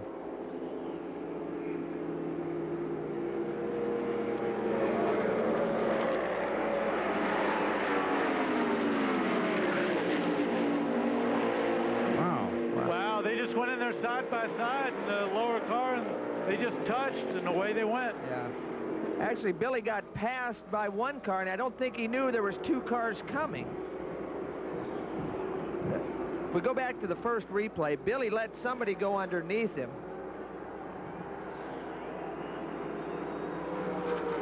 Now look at it. We're going to look at slow-mo. This is the way we saw it originally. Durant's almost on the grass down there trying to get out of his way. Yep. Billy Rose They just pushed him down too no far, room. Danny. Billy pushed him down right into the grass too far there. Bob, if you go back farther, though, you'll see that Billy got passed by one car, and I think he just didn't see that there was 2 cars coming through. Yeah, actually what you had was both of Foyt's cars, Boat and Durant. Boat was ahead. Well, they weren't racing for position. Boat was actually running 7th, and Durant further lapped back in 13th, but they were together on the racetrack. So maybe he saw one, figured that was it. Yep, that's exactly what happened. Well, Tom, but still, the 50 car had to be aware that Durant was down there on the inside of him. You still got to be aware of the cars around you, and he just looked like he got down there, and Durant was almost in the grass. It looked like his left front. Nowhere to go, and they finally touched. He might have been in the grass, Danny. He was a long ways under the apron there, under the white line. The USAC safety crews are all there. They're giving whatever aid is necessary for Paul Durant. And of course, you saw Billy get out of his car, and he's fine. So we're going to just keep track of this situation here, and we'll report back as soon as we have a clear understanding. We'll return with more of the Indy 500 after this message and a word from our ABC stations. The 81st running of the Indianapolis 500 continues on ABC's Wide World of Sports. Well, we're back live in Indianapolis. We're under our 5th caution period of the day. It caused when several cars got in a confusing situation heading into the north end of the track. It ended up with 2 cars against the wall. Billy Rowe was one of them. Paul Durant was the other. We'll go back and look at it, Tom Sneva. Yeah, but this is coming down the back straightaway. What we see right here, you'll see both of Foyt's cars. Billy Boat is the lead car in that pack. Billy Rowe is over here on the outside. They get underneath. Boat goes underneath, and Paul Durant is the back car. He thinks that that Billy Rowe sees him. He's committed. He's got the draft. He's going underneath. Now, at the last minute, Durant realizes that no, Rowe doesn't see him. He tries to back out, but at that point it's too late, and they get together. Foyt's 2 Conseco cars are nearly identical. One is number 1, one is number 11. They're both blue and white. And now they're on the hook. And the indication is that everybody is out of the car and okay, but we'll wait, of course, when you touch the wall here, you head into the emergency medical center in the infield. And so we'll wait for a formal announcement that they are okay, but that's certainly how it appeared. A.J. Foyt has lost some machinery now. Well, what's amazing, too, it's always been the number 1 car has been the one that's been Foyt's cars that have been involved in the accidents throughout the month of May here. And it was the car originally scheduled for Scott Sharp to drive, but of course he had not 1 but 2 accidents. The second accident causing a concussion. The doctors finally said, no, you are not going to run in the Indy 500. We just won't clear you for that. So Scott Sharp, normally driving for A.J. Foyt and a co-champion of the IRL, becomes a spectator here today. But he was there, though, Tom. Some good news. That yellow came out at an opportune moment for him. Well, actually, there was a couple of the drivers that needed a pit window at that time. And what it did was it gave him a chance, Jack, to come in, make a stop. And guys, it was tough for him because he was supposed to stop the lap before the yellow. Now, as you watch from the high camera, Lazier been running in, comes in. Now, you see at the nose of the car, there is a big plastic bag over the wing adjusters. In the interim, look to the back of the car. Ron Hemmelgarn radioed to the crew and said, get the starter in position. We should be out of fuel. They put it in. They are ready. As soon as they drop, they tell him, turn it over. You see the crew member at the head of the car waving his arm. This was smart thinking on the part of Ron Hemmelgarn, Ron Dawes, and the crew. They knew that they had just about run out of fuel. Now, granted, they had onboard telemetry to tell them, but there was no emotion here. They just went through what they needed to do. got the car restarted, and sent him out on his way.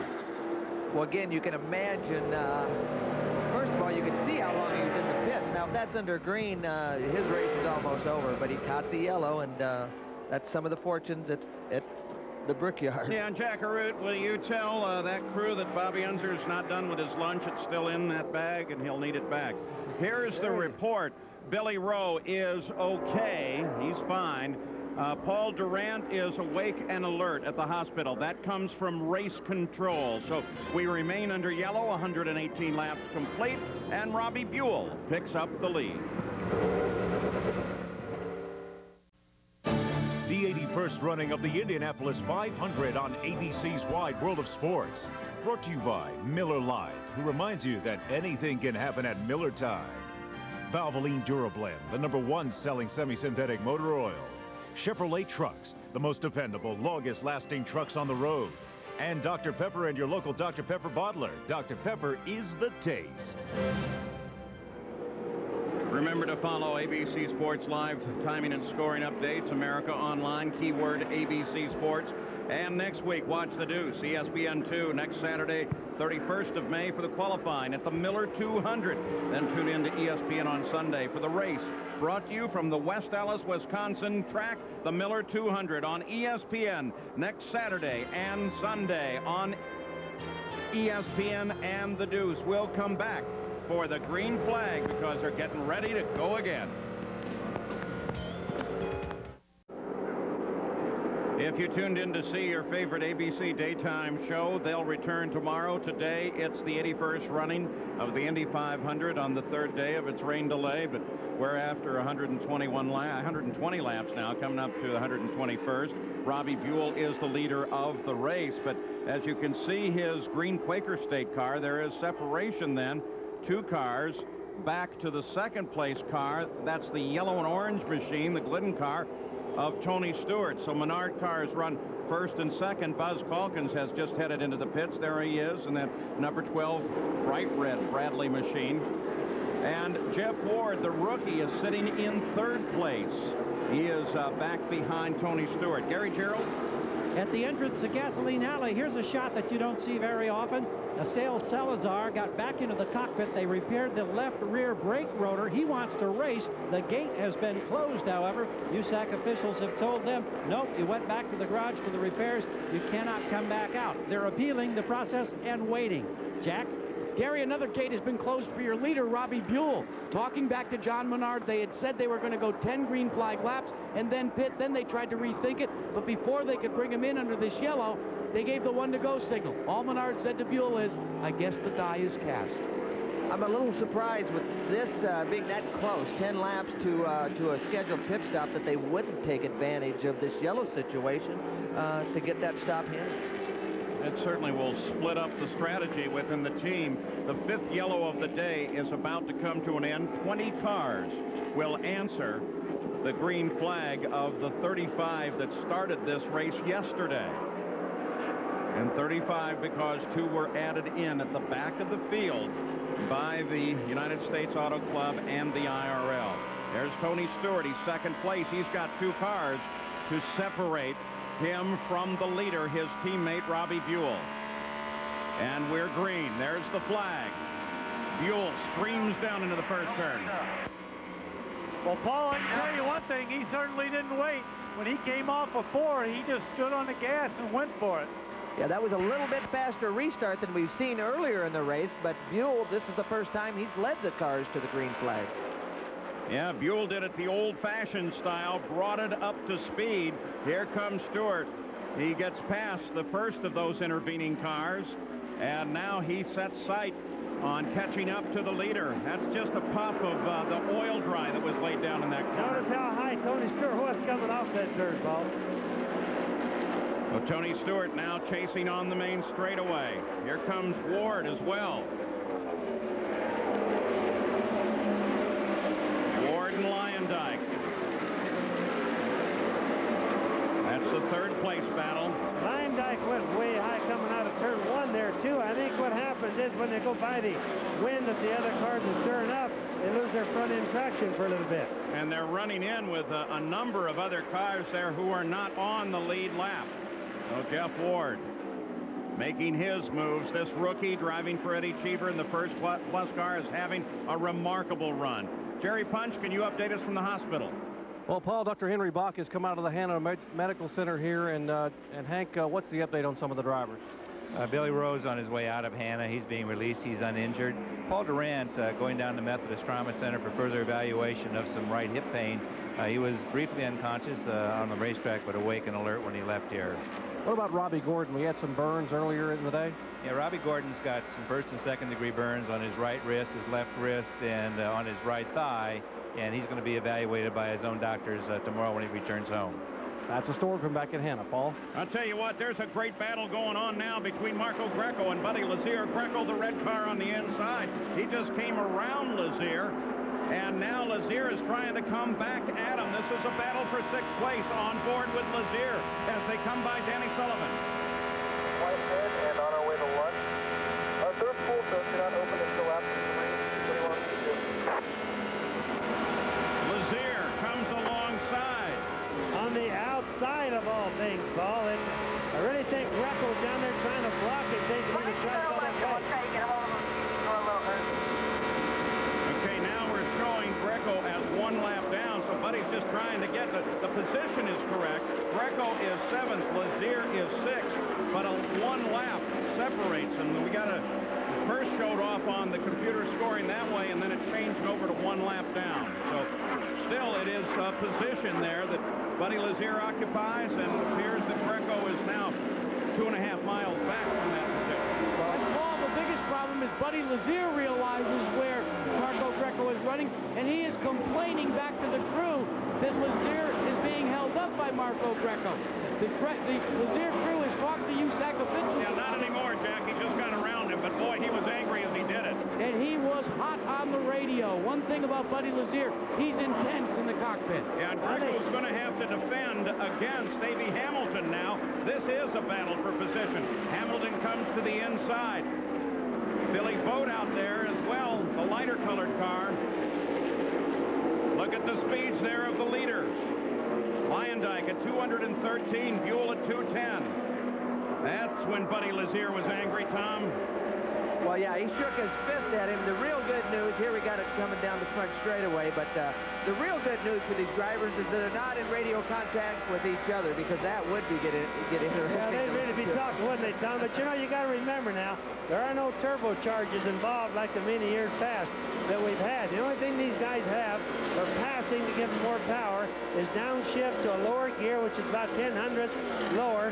Get a run of them like Buddy Lazier is doing right here in the 91 car. That's the only way they have to pass. So if a guy gets caught in a high gear, the other guy slips it down a gear, and let them get a little head of steam up there. Well, you're right, Bobby. In fact, a lot of these cars have 3 top gears. We've seen many times in the past where they have actually 2 high gears, but some of these teams are actually using 3 top gears that they can split them just a little bit apart to give them an advantage. You wanted to see that on the banner there for a moment.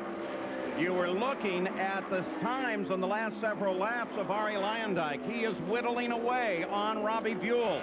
There's the Valvoline speed chart for Luyendyk last time around. Well, the good point here is that he's not in any traffic. Some of these guys are stuck in traffic, and with the turbulence and things, that's a big hindrance. And also keep in mind on the 3 gears that they have for racing, the 10,500 is where the rev limiters are set. Nobody wants to run them that high because they break there, but they do make more power and certainly go faster there. Robbie Buell running a lap at 209 miles an hour. There's Luyendyk behind the leader again. Came from 4 seconds to 2.5. Buell at 209 miles an hour, while the car of Stewart and the car of Luyendyk were both up above 212 miles an hour. Luyendyk's nibbled off another full second, 1.6 behind. Luyendyk is chasing and closing. The green car, the Quaker State machine, that's Robbie Buell, the leader. Here comes Luyendyk. Stewart just behind. Then Scott Goodyear, then rookie Jeff Ward with a great run today. You'd have to think that Robbie Buell got a good adjustment during the last pit stop, because he's certainly able to hold the lead and control his car through the turns a lot better. Well, actually, I think Robbie's within a couple laps of making the stop right here. So he's down on fuel, and it could upset the handling slightly as he's run the car real low on fuel right here. That's Buell's radio. They're going to bring him in. Same stagger at 110. Same stagger at 110. He's slowing down here in four, diving off into the pit. I'm coming up pit road. Coming up pit road. Speeds down. Speeds down. Ari Lyondike takes the lead, followed by Stewart. As leader Buell goes into the pits, you hear his radio. Gary Gerald, here he comes. We've got him in sight now. He's been so smooth all day today. That's one of the reasons that Team Menard put this young driver in the car. He doesn't show signs of getting rattled. He's not as brash or as impulsive, perhaps, as his teammate Tony Stewart. He's been rock solid, and he's got the opportunity. Good stuff.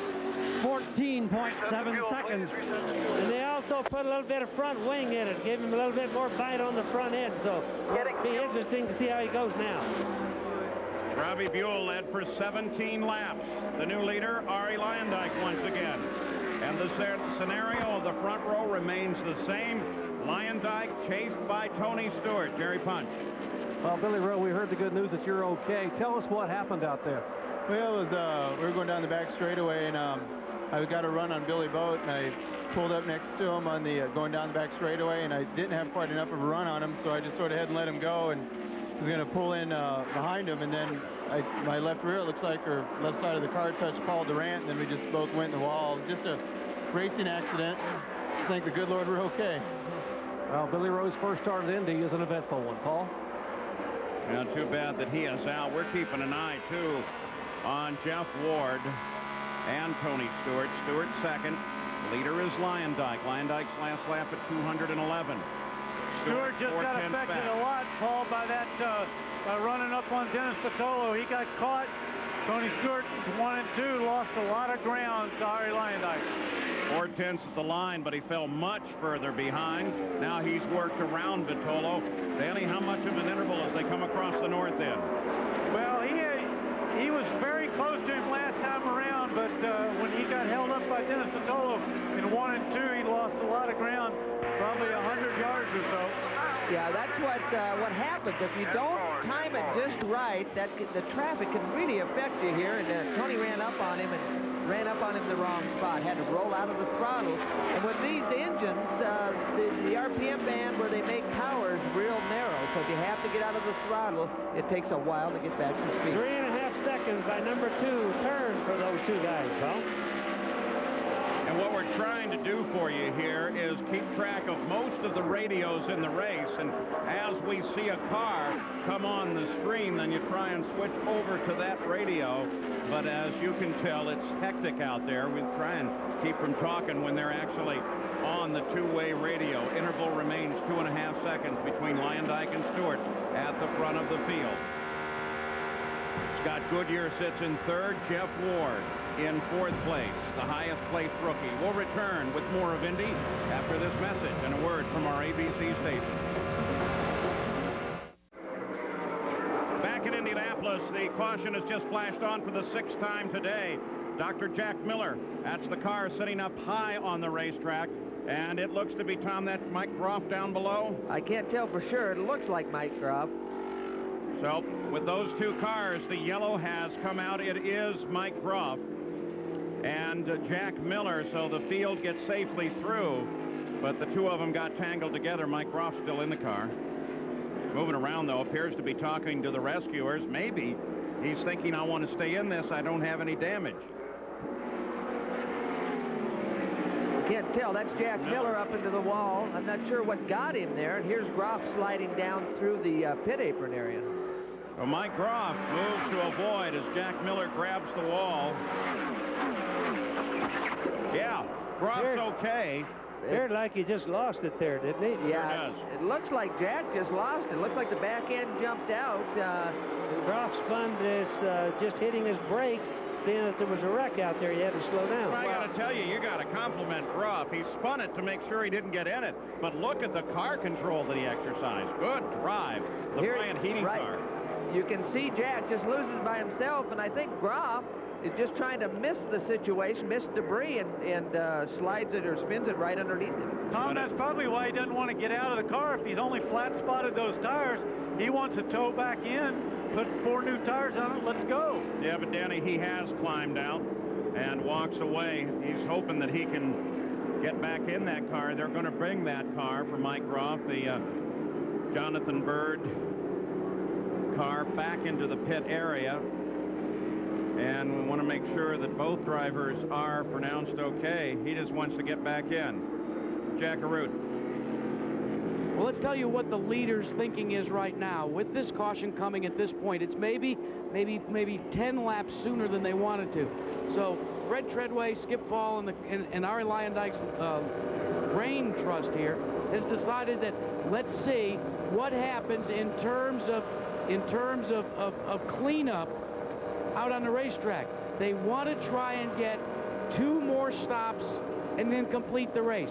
They need about 5 more laps to be able to accomplish that. So that's the conversation that's going on right now. Look for a pit stop late in this caution period for your leader. And you know who that really hurt was Robbie Buell. Remember, he had just made a green stop 5 laps earlier. We'll return with more of the Indy 500 after this message and a word from our ABC station. The 81st running of the Indianapolis 500 continues on ABC's Wide World of Sports. We're back live at Indianapolis. You ride with the race leader, Ari Leyendijk. The pace car is just ahead. They're on the warm-up lane because of all the debris up on the north end of the track. And Leyendijk's coming in, it looks like, Paul. Yeah, it almost sounded like the engine cut off there. Not only Leyendijk, but a good many cars are heading down the pit road. And Robbie Buell, of course, who just stopped, will stay out. Yeah, you can pass him. He's only doing 80. Come on in. Everyone's behind you. Stop Stewart on my comes hand. in. I'm going to cheat you out. And Jack, here he is. So Ari Leyendijk goes to work. The crew wanting to make just this their second to last pit stop. Gary Gerald, Tony Stewart goes to work up your end. Everything looking smooth, no changes, little debris off the left front wing, got him rolling. 12.5 seconds, that's as good a stop as I've seen today. Dyke beats Stewart to the line. Now remember, they're separated by about 50 yards, but it was quick work by Leyendijk's crew so that it wasn't tight coming out of the pits. Let's also update you on Buddy Lazier. Lazier, as you've been noting all the way around the racetrack, has slowed down considerably. The conventional wisdom is that, or at least what Buddy thinks might have happened, is some debris might have been sucked into the air intake. They asked him during that last pit stop if he thought the engine would be able to last. He did not answer. Let's go to Jerry Punch. And Jack, they brought Mike Groff's car all the way to the upper end of pit road. It towed it in. In fact, it was in the air behind the wrecker. They've turned the car around, set it on the ground. Now Groff has climbed back in. They've changed, put 4 fresh tires. They're checking the wing, trying to check the car over for damage. And they're going to try to get him back on the racetrack. Remember, he is currently the Indy Racing League point leader, so he needs to get back in this one, if at all possible. Yeah, this may have cost him his IRL points lead. Show you how frustrating it can be, Tom Sneva. We looked back a few minutes ago. Yeah, here's Mike Groff right here, and he's out of the car. He's walking down the pit lane. Jack Miller's over here, and Mike's a little upset. You see him throw the glove towards the doctor over there. But some of that frustration, I think, is a little bit that USAC made him get out of the car. He wanted to stay in the car, get towed into the pits, but for whatever reason, USAC asked him to get out of the car, and I think that was some of the frustration. All right, Scott Goodyear, who came into second place when the leaders stopped, now comes into the pits, Jack. Coming down, found his marks very late, locks it up, misses the mark. They have to push him back. He had a visibility problem, could not find his crew on pit road. It was a very fast stop. Quick action, though. They lock it up, and now they're continuing to work, but they are very tight up against the wall. The crewmen that are changing the left sides are having problems with this up on the road.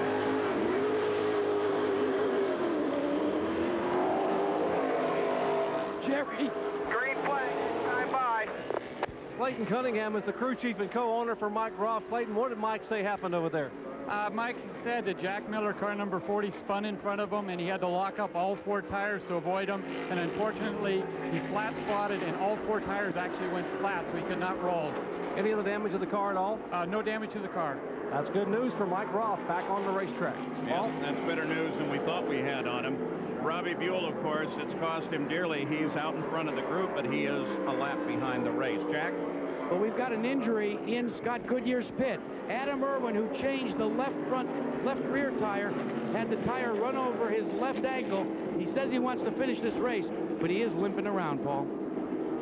Well, the other question, Paul, let me jump in here. On that Goodyear stop, you noticed I circled it on the telestrator a little bit earlier that he actually ran onto the air hose. Now, whether that is a penalty or not, maybe we can get a word from the guys down in the pits. But remember, Tom, he didn't actually be on top of it because they were able to pull the hose out without moving the car, so maybe that won't be a penalty. Usually, if they correct the problem, they don't go ahead and assess the penalty. Green comes out. Scott Goodyear, actually the leader of the race. We look for him back in the group as they storm toward the first turn. There's Jeff Ward. He now, as he crossed the line, Ward picked up the lead of the race. Lazier to second, Lyondike third, Stewart fourth, Goodyear back to 5th place. So a scoring correction as they hit the line. Jeff Ward, the rookie, leads the Indy 500. Tony Stewart moving inside Buddy Lazier. Well, moved inside about 3 or 4 cars right there. Tony got a great run off the corner and was able to get by 3 or 4 guys in traffic. You can see just as he passes them, Tom, how wide he goes coming off. It shows you what the air does to the car. The other cars back in the field. Lazier was the one that mattered because Lazier was in 2nd place. Here they come again, heading down for turn 1. Ward, there's Stewart. Ward is the red, white, and blue cars, predominantly red, just ahead. There are a number of red, white, and blue cars in the race today. On board here with Tony again. You know, he's a sprint car driver. He likes traffic, and he's probably having a fun time out there right now. And that moving to the right side, to the inside. That, of course, was Jeff Ward. Looking back at Tony Stewart now. And that is Steve Kinzer. Well, there's 2 short track guys. Tony actually used his head there. He had a pretty good run on Steve, but he thought better of it. He rolled out. He wasn't sure Steve saw him, so he had to roll out of the throttle. And look what it did to the guys behind him. It gave him a big run on him. Tony went way to the left, clear down by the wall. That was to keep the other guys from being able to draft on him while he was going there. Yeah, the 2 Foyt cars were right there and hunting Hamilton and Boat.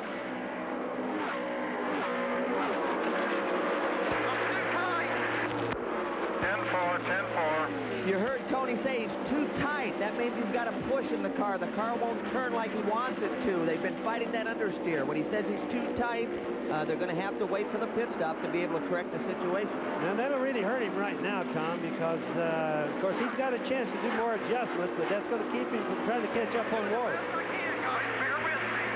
10-4. Don't forget, Tom, he's probably not going to get a lot more pit stops unless we have some more yellows. We've only got 1 more quick one to go. That green car of Robbie Buell's, who is a lap down, is really moving away from everybody. Of course, looking for a yellow to catch back up. Buddy Lazier, Scott Goodyear right behind him. You're tracking Stewart behind the lead, closed from 10 to 2 seconds. Well, Scotty got a run on him right at the end, entering turn 3, and was able to make that pass on Buddy. Buddy probably has a lot less horsepower than some of them right now, so, and he can't turn much RPM because that would still hurt the engine. Lazier, Goodyear. There's Lyondike. Lyondike and Calkins. Well, that looks like it's going to be a tie right there, Paul. Oh, yeah. That's Scott Goodyear, I think, pulling up right on the back of Lyondike at this point.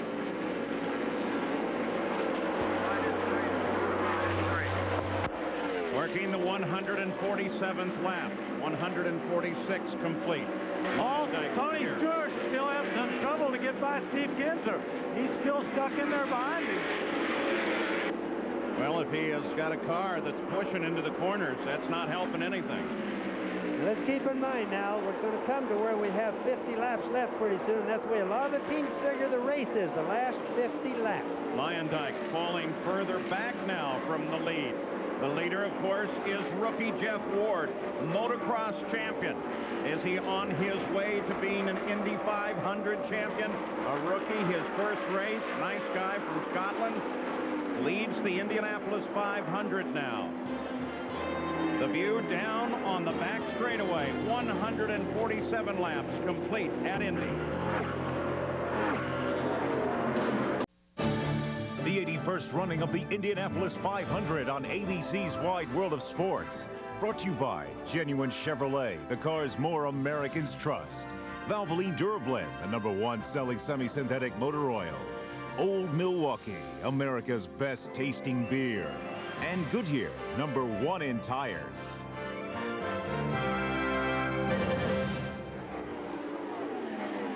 Goodyear blimps have flown over the Indy 500 63 times since their first appearance back in 1926. Today it's Spirit up over the Speedway. Jeff Ward, the rookie, leads the Indianapolis 500 by 4.2 seconds over Tony Stewart. And there he is, the First Plus red, white, and blue car. Valvoline race summary at this point in the race as we look back at the interval after 150 laps. 7 leaders, 12 different lead changes. Tony Stewart in pursuit of the leader. Pit stops helped Jeff Ward. They really did. Jeff has been running right at the front of the pack, but on the last stop, he was the first one in. When you're the first one in, you're the first one out a lot of times. He was first in, first out. He was at the head of the pack when it went green. But on the racetrack, he's been able to maintain that because he's running just as fast or faster than anybody else out there. 19 cars remain in the race, and Lyondike starting to roll in Tony Stewart. Go ahead. As we watch here, Robbie Buell comes by, Paul. I just want to admit, he looks like he's way ahead in the race. He's not really down a lap. He's just in the same lap, but way back now. He's very fast. If we get a yellow, he's going to be right up back around with the fast guys again. Well, Bobby, we haven't seen him in our coverage yet, but what Bobby's saying is that Buell did get back on the leader lap. He is ahead of the leader Ward by an 1/8 of a mile or so, and therefore is that distance back, almost 2.5 miles back from the leaders. On board Lyondike. Yeah, we're actually on board with Ari here. He's the fastest car in the racetrack right now, and he's really closed the gap on Stewart. Lyondike's reeling him in, Jack. And Paul, he knows that he wants to get by Tony Stewart. In fact, just a couple of laps ago, he was in the gear. You know, they have that choice between 4th, 5th, and 6th in terms of running. He was in a gear that was putting the engine up on the rev limiter. The crew had to radio him to go to the other gear so they'd have a little more. The separation, about 200 RPM. They also radioed to him that he was the fastest car on the racetrack. Ari simply said 10-4. All right, we've got a couple of great onboard cameras here in both cars, and we can watch this battle from a couple perspectives as Stewart and Lyondike battle for second at the Indy 500.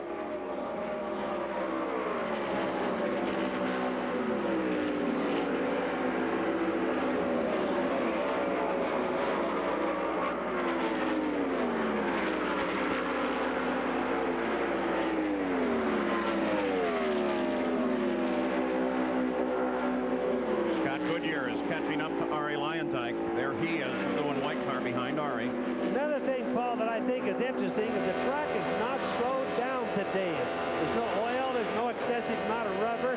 Cool as it's been, it's really a fast, good track today.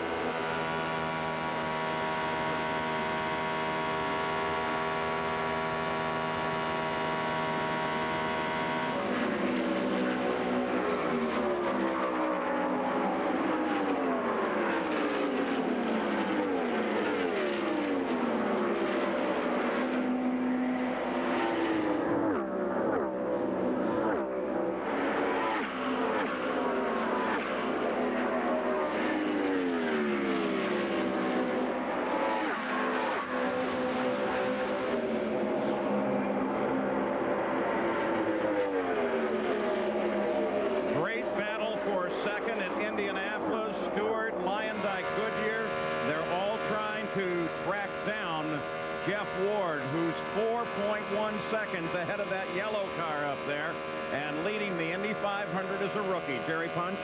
Well, back at the Hannah Medical Center, Dr. Jack Miller has walked out. And, Jack, fortunately, you're okay. That's the good news. What happened to you out there? I'm not sure yet. I was running fine. Actually, I wasn't even in, no one was around me. I turned into 3, and actually, I'd already started to turn in. All of a sudden, the car just snapped. It felt like something broke, and I'm not sure what happened. I don't think it was the engine, either in the gearbox, the CB, or the tire. It just is like somebody hit me from behind, but I know no one hit me. But here comes Lyondike. Lyondike comes around Stewart, and Lyondike picks up second place. Sorry to interrupt Jack Miller there, but Lyondike just made the move. We'd been waiting for several laps. Nice move, Al. Put some space in him. And look at Scott Goodyear pulling up on Tony Stewart also. There's going to be another one here pretty quick, folks. Yeah, Scott Goodyear's in the fight, and you heard him tell Lyondike on the radio, nice move there, and it certainly was. Ward, though, is losing ground. Ward, the leader, they're closing on him with this battle, and he's having to run through some traffic. Well, he's really been held up down here in turn 4 in traffic. He's losing some ground, but mainly due to traffic. Goodyear tries the move, but Stewart takes the inside line. Ward is just ahead, not directly ahead, but watch for Ward. He just turns into the corner as they come around Groff.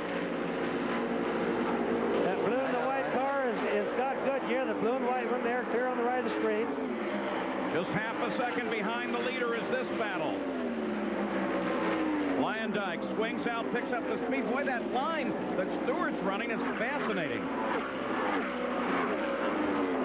The other thing that's happened in Lyondike was quicker on full tanks compared to the top guys early in the race. They've adjusted the car, and he's actually now on low tank, low fuel. He's actually faster than the rest of the guys, so they've adjusted. Ward leads the 500, 159 laps complete.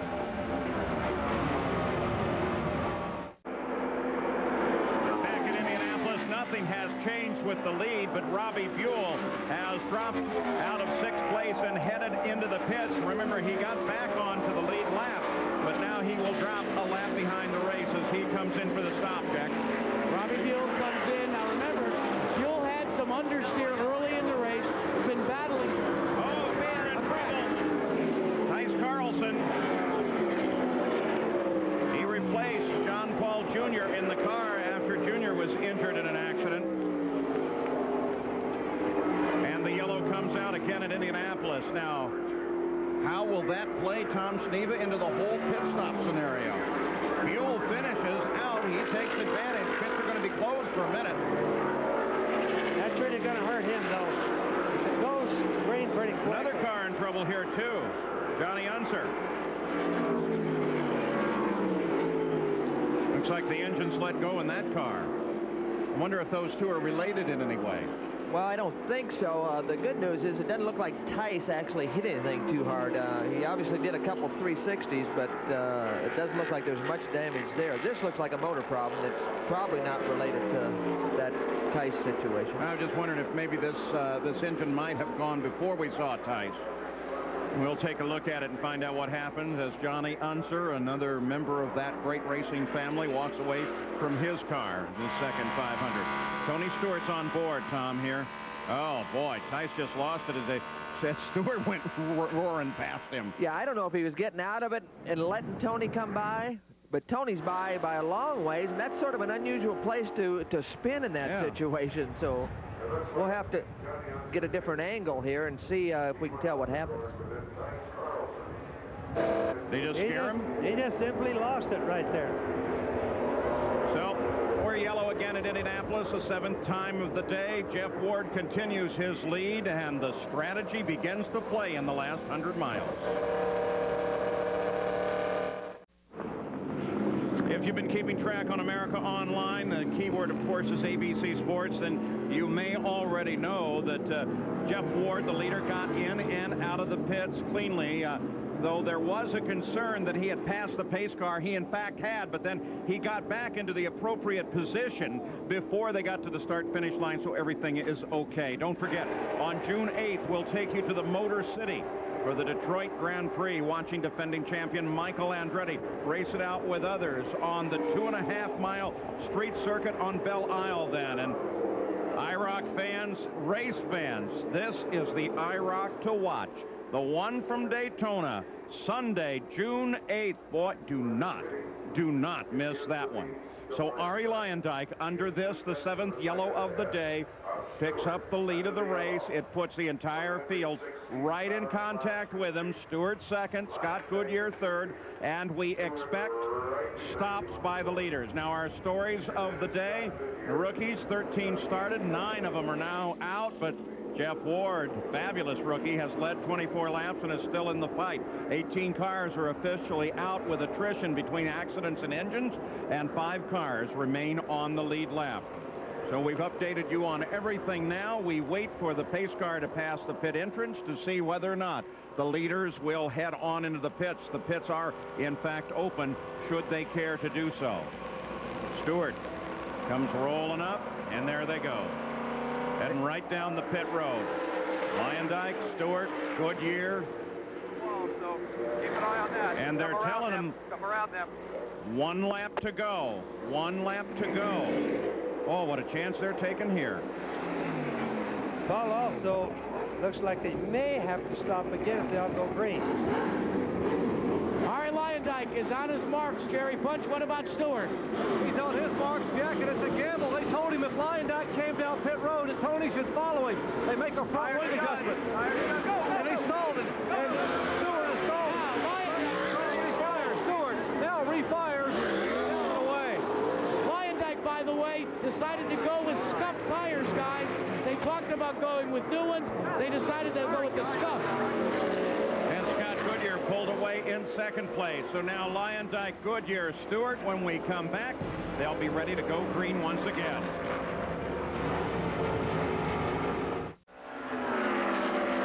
Back in Indianapolis, we're green. Jeff Ward picked up the lead of the race. There he is as he comes off of the corner.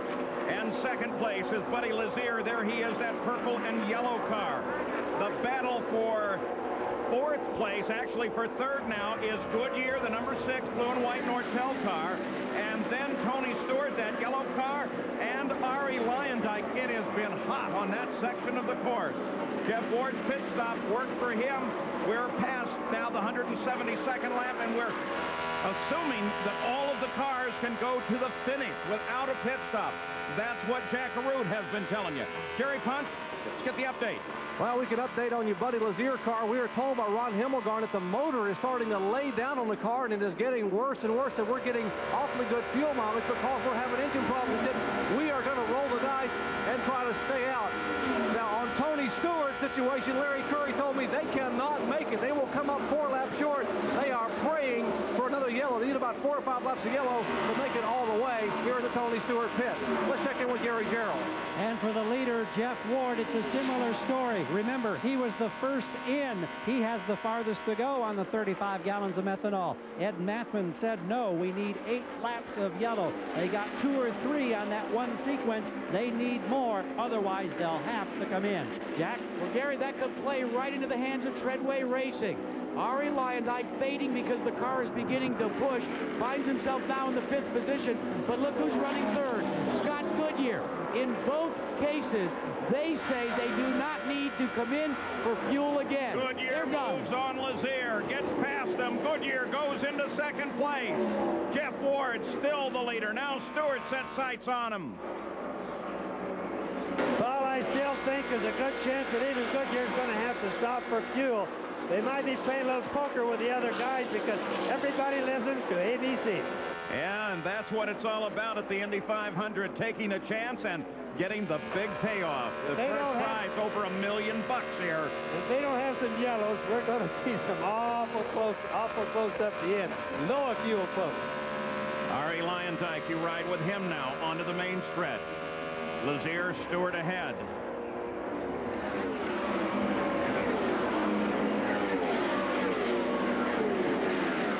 Three-car battle for 3rd. Ward has a 9-second advantage over 2nd place Scott Goodyear.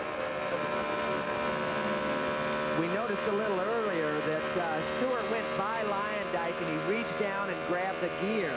Luyendyk didn't appreciate getting blown off by Stewart, so he went to a little bit lower gear to try to close the gap back up. Luyendyk works on Lazier, takes him easily. So Lazier's in trouble. Ward maintains the interval back to Goodyear. They head for the line. Lyondike, he's moving around. Davey Hamilton not a factor in the race. Hamilton is 8th, a lap behind.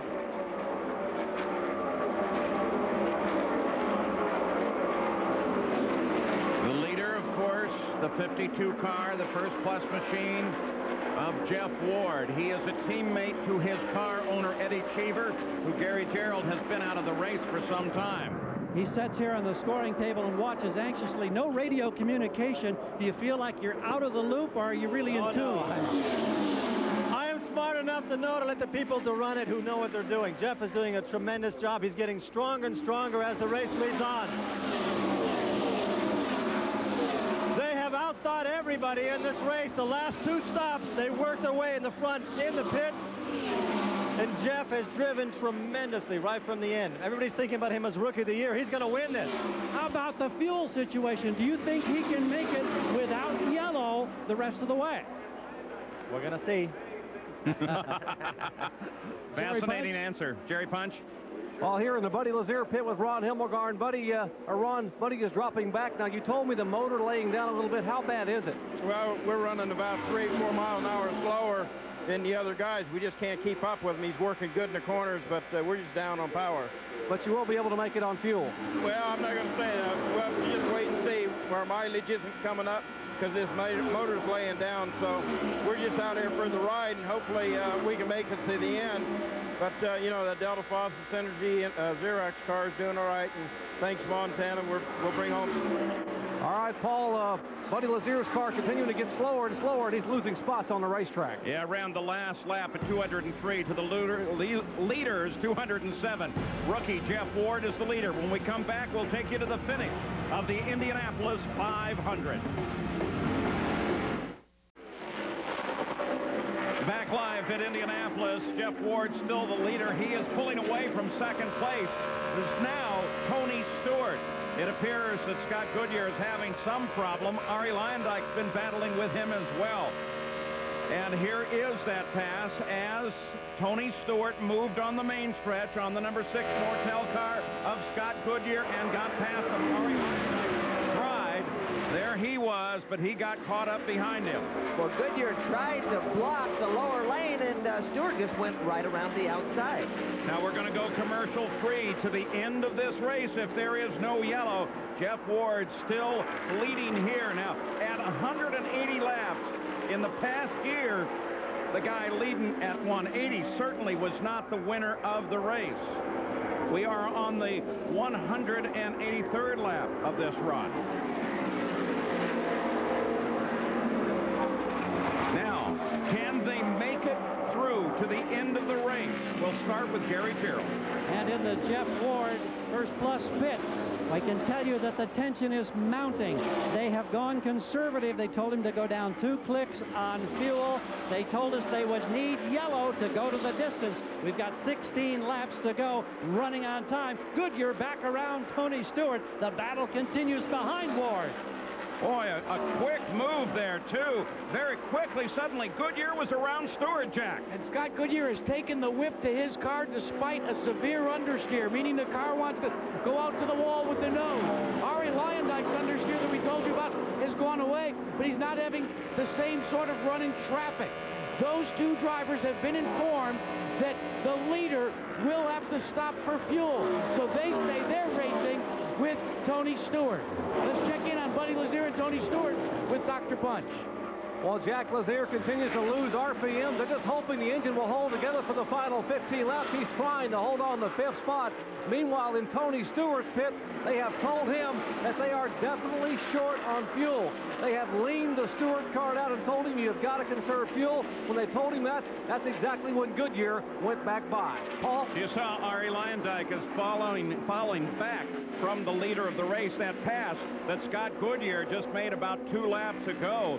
As we take a look at it, Paul, that was not anything to do with fuel. He had to go around a slower car around the outside of 4, and Scott Goodyear got a run on him and just ran him down on the straight and passed him around 1. Yeah, sure what it looks like here. Dennis Vitolo, the intervening car. Here it is there. Now watch this. There's Goodyear, comes to the outside. That red car had held Tony Stewart up right there, Paul. Yeah, the pass comes on the straightaway, but where it really started was in the corner. Tony had to give him a little more room, was real cautious, wasn't sure, couldn't really anticipate what that guy might do, and gave him more room than he needed to. Yeah, careful play by Tony Stewart. You now ride with Lyondike. Calm down now, we're all right. We've got 13 laps to go. Just remember, troops, I still predict they're all going to have to stop and get a little bit of fuel. That's really going to set the stage for a race. Well, I agree with you, Bobby. Just moments ago, Ari was trying to get up on Tony Stewart. And look at this, drove him right down, wheel in the grass. He maintained control. Unbelievable. That was a bad one. That really could have been a bad wreck there.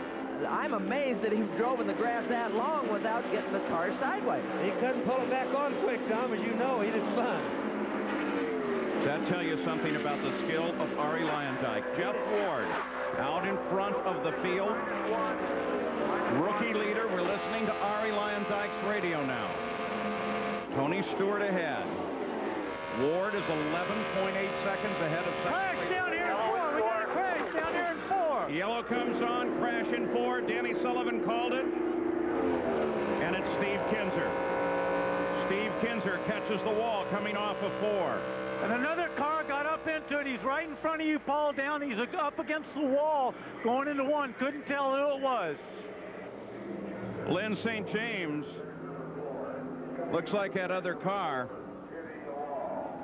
still riding the wall coming down through the first turn. That's not Lynn St. James. That, of course, is Scott Kinzer there. Steve Kinzer. Thinking of Scott Goodyear. Steve appears to be just fine. Steve's fine. You could see him slapping his hands on his helmet. He felt like he's made a mistake. He's upset about being out. The key here is what the leaders are going to do. I think we're all going to see some pit stops right now. First in, first out, too, Tom. Remember that. That's going to be a decision pretty quick. Well, Steve Kinzer and Lynn St. James were running together. Here's the replay, Tom, on board Kinzer. Yep. The car's slow on the inside here. Steve, actually might have just clipped wheels with him as he went around. Steve pulled down on him right there, Tom. Well, I don't know if he pulled down. I don't think he pulled down. He just didn't give him enough room going by on the outside. Well, look at that. If they didn't pull it down, I don't know what it is. Well, obviously, Steve is trying to cut it as close, not trying to get out of the groove any farther than he had to. So Lynn St. James gets the wall. She comes up against the wall as Kinzer loses it after appearing to brush with Buzz Calkins in the 12 car. So the yellow out, 8th of the day, and Jeff Ward's advantage has just gone away. We'll return with more after this message and a word from our ABC stations. The 81st running of the Indianapolis 500 on ABC's Wide World of Sports. Brought to you by Valvoline Durablend, the #1 selling semi-synthetic motor oil. Genuine Chevrolet, the cars more Americans trust. AT&T, it's all within your reach. And Goodyear, #1 in tires. Looking down on the giant 2.5 miles of Indy from the Goodyear blimp Spirit from Akron. It's the largest airship in the world, one of 4 that Goodyear owns. The latest launch last week in Guadalajara, Mexico. It'll cover a number of Mexican automobile races. Now, General Hospital will follow our coverage of the Indianapolis 500. Jeff Ward leads it. His lead, though, has evaporated with this yellow flag. He's followed by Scott Goodyear, Tony Stewart, Ari Lyondike, and Buddy Lazier. Paul Tracy, Alonso Jr., and Michael Andretti battle it out in the Detroit Grand Prix. See why they call it the Motor City. June 8th on ABC Sports. 192 laps complete. While we were away, the die was cast for the leader, Jeff Ward. He's no longer the leader. He came in for a splash of fuel. It took 5.8 seconds. He's back out there. Now you wonder, will the leaders have enough to get to the end? Jack? Well, two guys that are leading, Scott Goodyear leading his teammate, Ari Lyondike, they stayed out, inherited first and second. They don't intend to come in. Jerry? Well, Tony Stewart made a pit stop. They were trying to do some calculations here. Larry Curry now talking to the USAC official about the fact that his driver trying to get back up through the field, back to a proper starting position. They calculated they were going to be about 2 gallons short. 2 gallons is a lap and a half here in Indianapolis. They had to come in for a splash. Paul? What a gamble being taken now as Lyondike, his teammate, Scott Goodyear, they stay out. Eddie Cheever and Dick Caron, their team manager, brings in Jeff Ward's car. He was working on being the first rookie since Graham Hill in '66 when they had that first lap accident then. Now we are getting ready to go back to the green flag again. Already the pace car is off. 192nd lap complete. We're green. Here we go. The final laps at Indianapolis. They spread out in a battle for third. The Treadway team cars lead it into the first turn. Remember, Paul, we don't know that Scott Goodyear and Lyondike are going to have enough fuel. It's going to be awful close. Also, Bobby, do you think there's any team orders here? I'm sure that they are, but you know, racing is a gamble a lot of times. All the time. Scott Goodyear, who has been so close, but here comes Lyondike. Lyondike, they go into the corner side by side, and Lyondike takes the lead of the 500. You know they're both trying to save fuel, but it looks like Scott tried to save a little bit too much by going to a too high of a gear. Okay, now hang in there. Well, I don't know about the team orders here with 8 laps to go. I don't see there are going to be any team orders. Listening to Ari Lyondike's radio. Lyondike, Goodyear, Lazier, Ward. That's the order.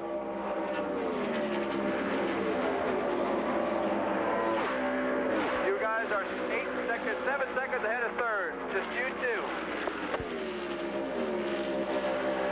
Do you think they put team orders in there and tell them to slow down and conserve fuel so they have a 1-2 finish? Now, the team orders were obviously just don't come in and get fuel, save all you can. This is it. We're going for it. Okay, we need to go back to 0 on the fuel. We're looking good. 0 on the fuel. That should pick up the pace.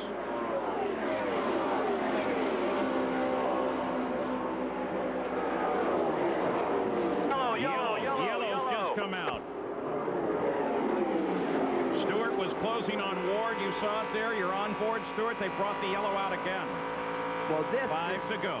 This is going to be the difference in the race right here. Report is that there's a piece of debris, a mirror came off of one of the cars, and it's in the racing line, so they want to get it off of there. I'd say Lyondike could pay a lot of money for that mirror right now. I'm going to check his car, make sure it isn't his. They split that mirror laying out in the middle of the track. Boy, this is really a lucky... That's just down from you, isn't it, Bobby? Yes, it is. It's really, really, really a lucky thing for Lyondike. It's Goodyear because I think they were close.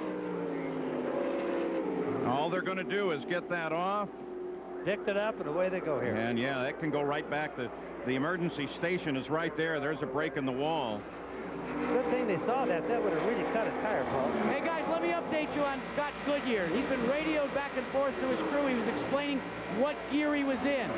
When that pass was made, and as you look at Buddy Lazier, looks like the mirror came off of his car as we ride on board of him. Yeah, his right mirror is gone, Jack. Getting back to the Goodyear story. There you see where the mirror's missing. Goodyear actually was in the 4th gear as we get ready to go back to green. Goodyear thought he was back in 4th gear. All right, we're ready to go green once again. Ari Lyondike just passed his teammate at Treadway Racing, Scott Goodyear. They are leading the 500. Rookie Jeff Ward sits in 3rd, but he has to deal with Tony Stewart, who has a very powerful machine, and Buddy Lazier, the defending champion, sits in 5th place. They'll come back with just 4 to go. And the way I see it, that's about a $2.5 million mirror for the Treadway team at this point. Don't forget that Scott Goodyear has twice been involved in controversy at the finish. One, the closest finish, not so much a controversy, and then once when he passed the pace car, and the win went to Jacques race comes up. Here we go, closing laps. They're running for the checkered flag. They're running for the checkered flag. 3 to go. A lot of these are dictated by restarts, but here it doesn't look like anybody got a big jump. Goodyear wasn't able to get a big jump on Lyondike.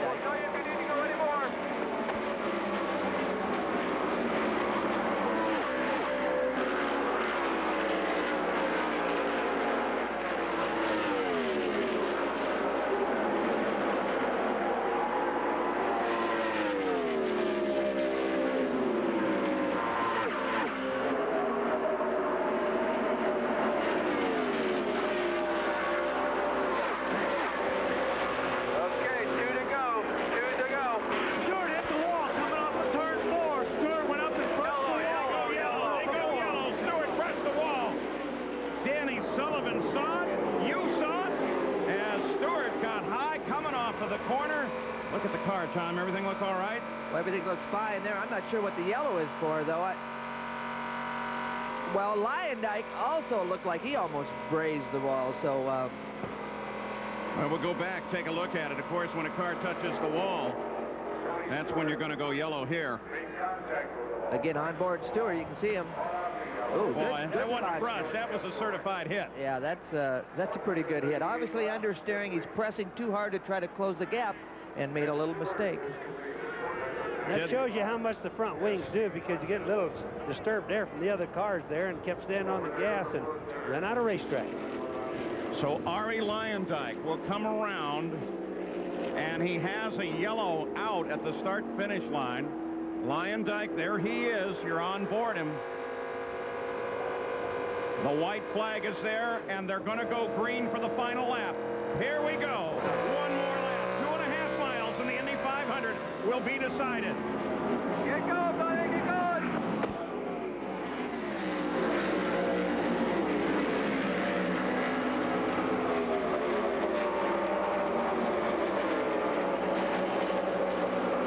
That's yellow out there. It's green again. What the fuck are they doing? Apparently, the yellow light is still on some sections of the racetrack. It's green here in the back straightaway, Paul. That's what that radio warning was. So they're keeping it speed. I'm not too sure about that last start by Usac there. Making the turn for home. Here comes Arie Luyendyk. Get down here. That's it, baby. And you heard the call on their two-way radio.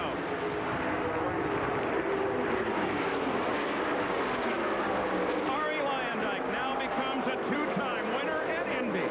Luyendyk, the pole sitter, has taken the Indy 500. Scott Goodyear finishes in second, followed by Jeff Ford, the rookie, Buddy Lazier, and Tony Stewart, who brushed the wall. Davey Hamilton was sixth, Billy Boat, Robbie Buell, and Robbie Groff.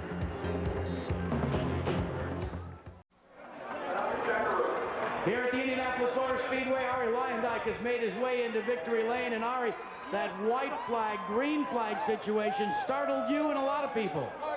Well, good thing I was running in, I don't remember what gear, but I just went down one gear and it picked up real nice. And then the light went back yellow, but I just kept going. I said, the hell, if they don't know what they're doing, I better just keep doing what I've been doing. So I just want to thank Treadway, Mr. Treadway, Fred. I haven't seen him yet, for a great team. My engineer, Tim Wardrop, Skip Fall, the guys. This is a special victory for this team as well, because you were some of the first supporters of the Indy Racing League, and last year you set 235-mile-an-hour plus laps, not good enough for the pole. Then you go out and you think you were going to win, and that wasn't good enough because of Eliseo Salazar, but you're here now. I'm here now, and that was count. Fred Treadway put a great effort in. I mean, we have the best team. We got the best guys on the crew, and you couldn't ask for more as a race car driver. Any better than last year, than 1990? Yeah, it's been a long time ago. This is a lot better. Thank you. Let's go back to the tower. All right, here's exactly what they were talking about. There is the light. See it down in the corner. They're coming to the start-finish line for the restart. The race has started. Now look up at the top of the screen for the flagman. He's already waving, but the light is yellow. That's the controversy. That's the confusion. And unfortunately, Scott Goodyear is caught in it again. Scott Goodyear talking to an assembly of media folks down here. Scott, they really worked hard, and they really made the car come back, because we were really fighting at the beginning. We went backwards at the beginning, so we fought all day long. We did a lot of good stops. Engineering and that sort of thing was really good. We were strong. We just had a little bit too much. Scott, for this national audience, can you tell us now about this controversy on the restart, what you saw? Were you aware you were going green with a lap to go? Absolutely not. I thought we were going to finish underneath that. We didn't have any indication at all. I had no indication on the radio. And unfortunately, we came down, and then my guy yelled to me, green, green, green. And we were still in yellow fuel. We didn't have the acceleration. And that is the key lap of the whole race, obviously, because you want to get a draft. You want to get the guy going into the next turn and lead coming down the straight. So, did you think you had any chance of getting him had you known it was going green? Well, I probably would have been on the gas a lot sooner than what I was. And, you know, I don't think he really even expected it. And the end result, obviously, is I'm not sure if we would have or not, but we had a lot of drag in the car to run all day to get through the traffic. But, you know, overall, a 1-2 finish for Treadway and Northern Telecom. So, I mean, that's a bonus. But Scott Goodyear for the second time in recent years in major controversy at the finish, Paul. Celebration in Victory Lane, the Valvoline race summary. There it is. Ari Lyondike, unofficially the winner of the Indy 500 at an average speed 145 miles an hour, 7 liters, 16 changes in what was a great race. The final standings, they are unofficial until later in the day, but it's Lyondike, Goodyear. You look down the order. Controversy at the front once again. Jeff Ward, the rookie, with a fabulous, fabulous run. So the Indianapolis 500 81st version is now complete. I'm Paul Page. So long from Indianapolis. General Hospital is coming up next.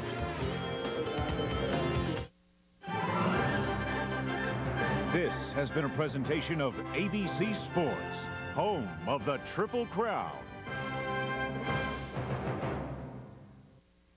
You're watching ABC.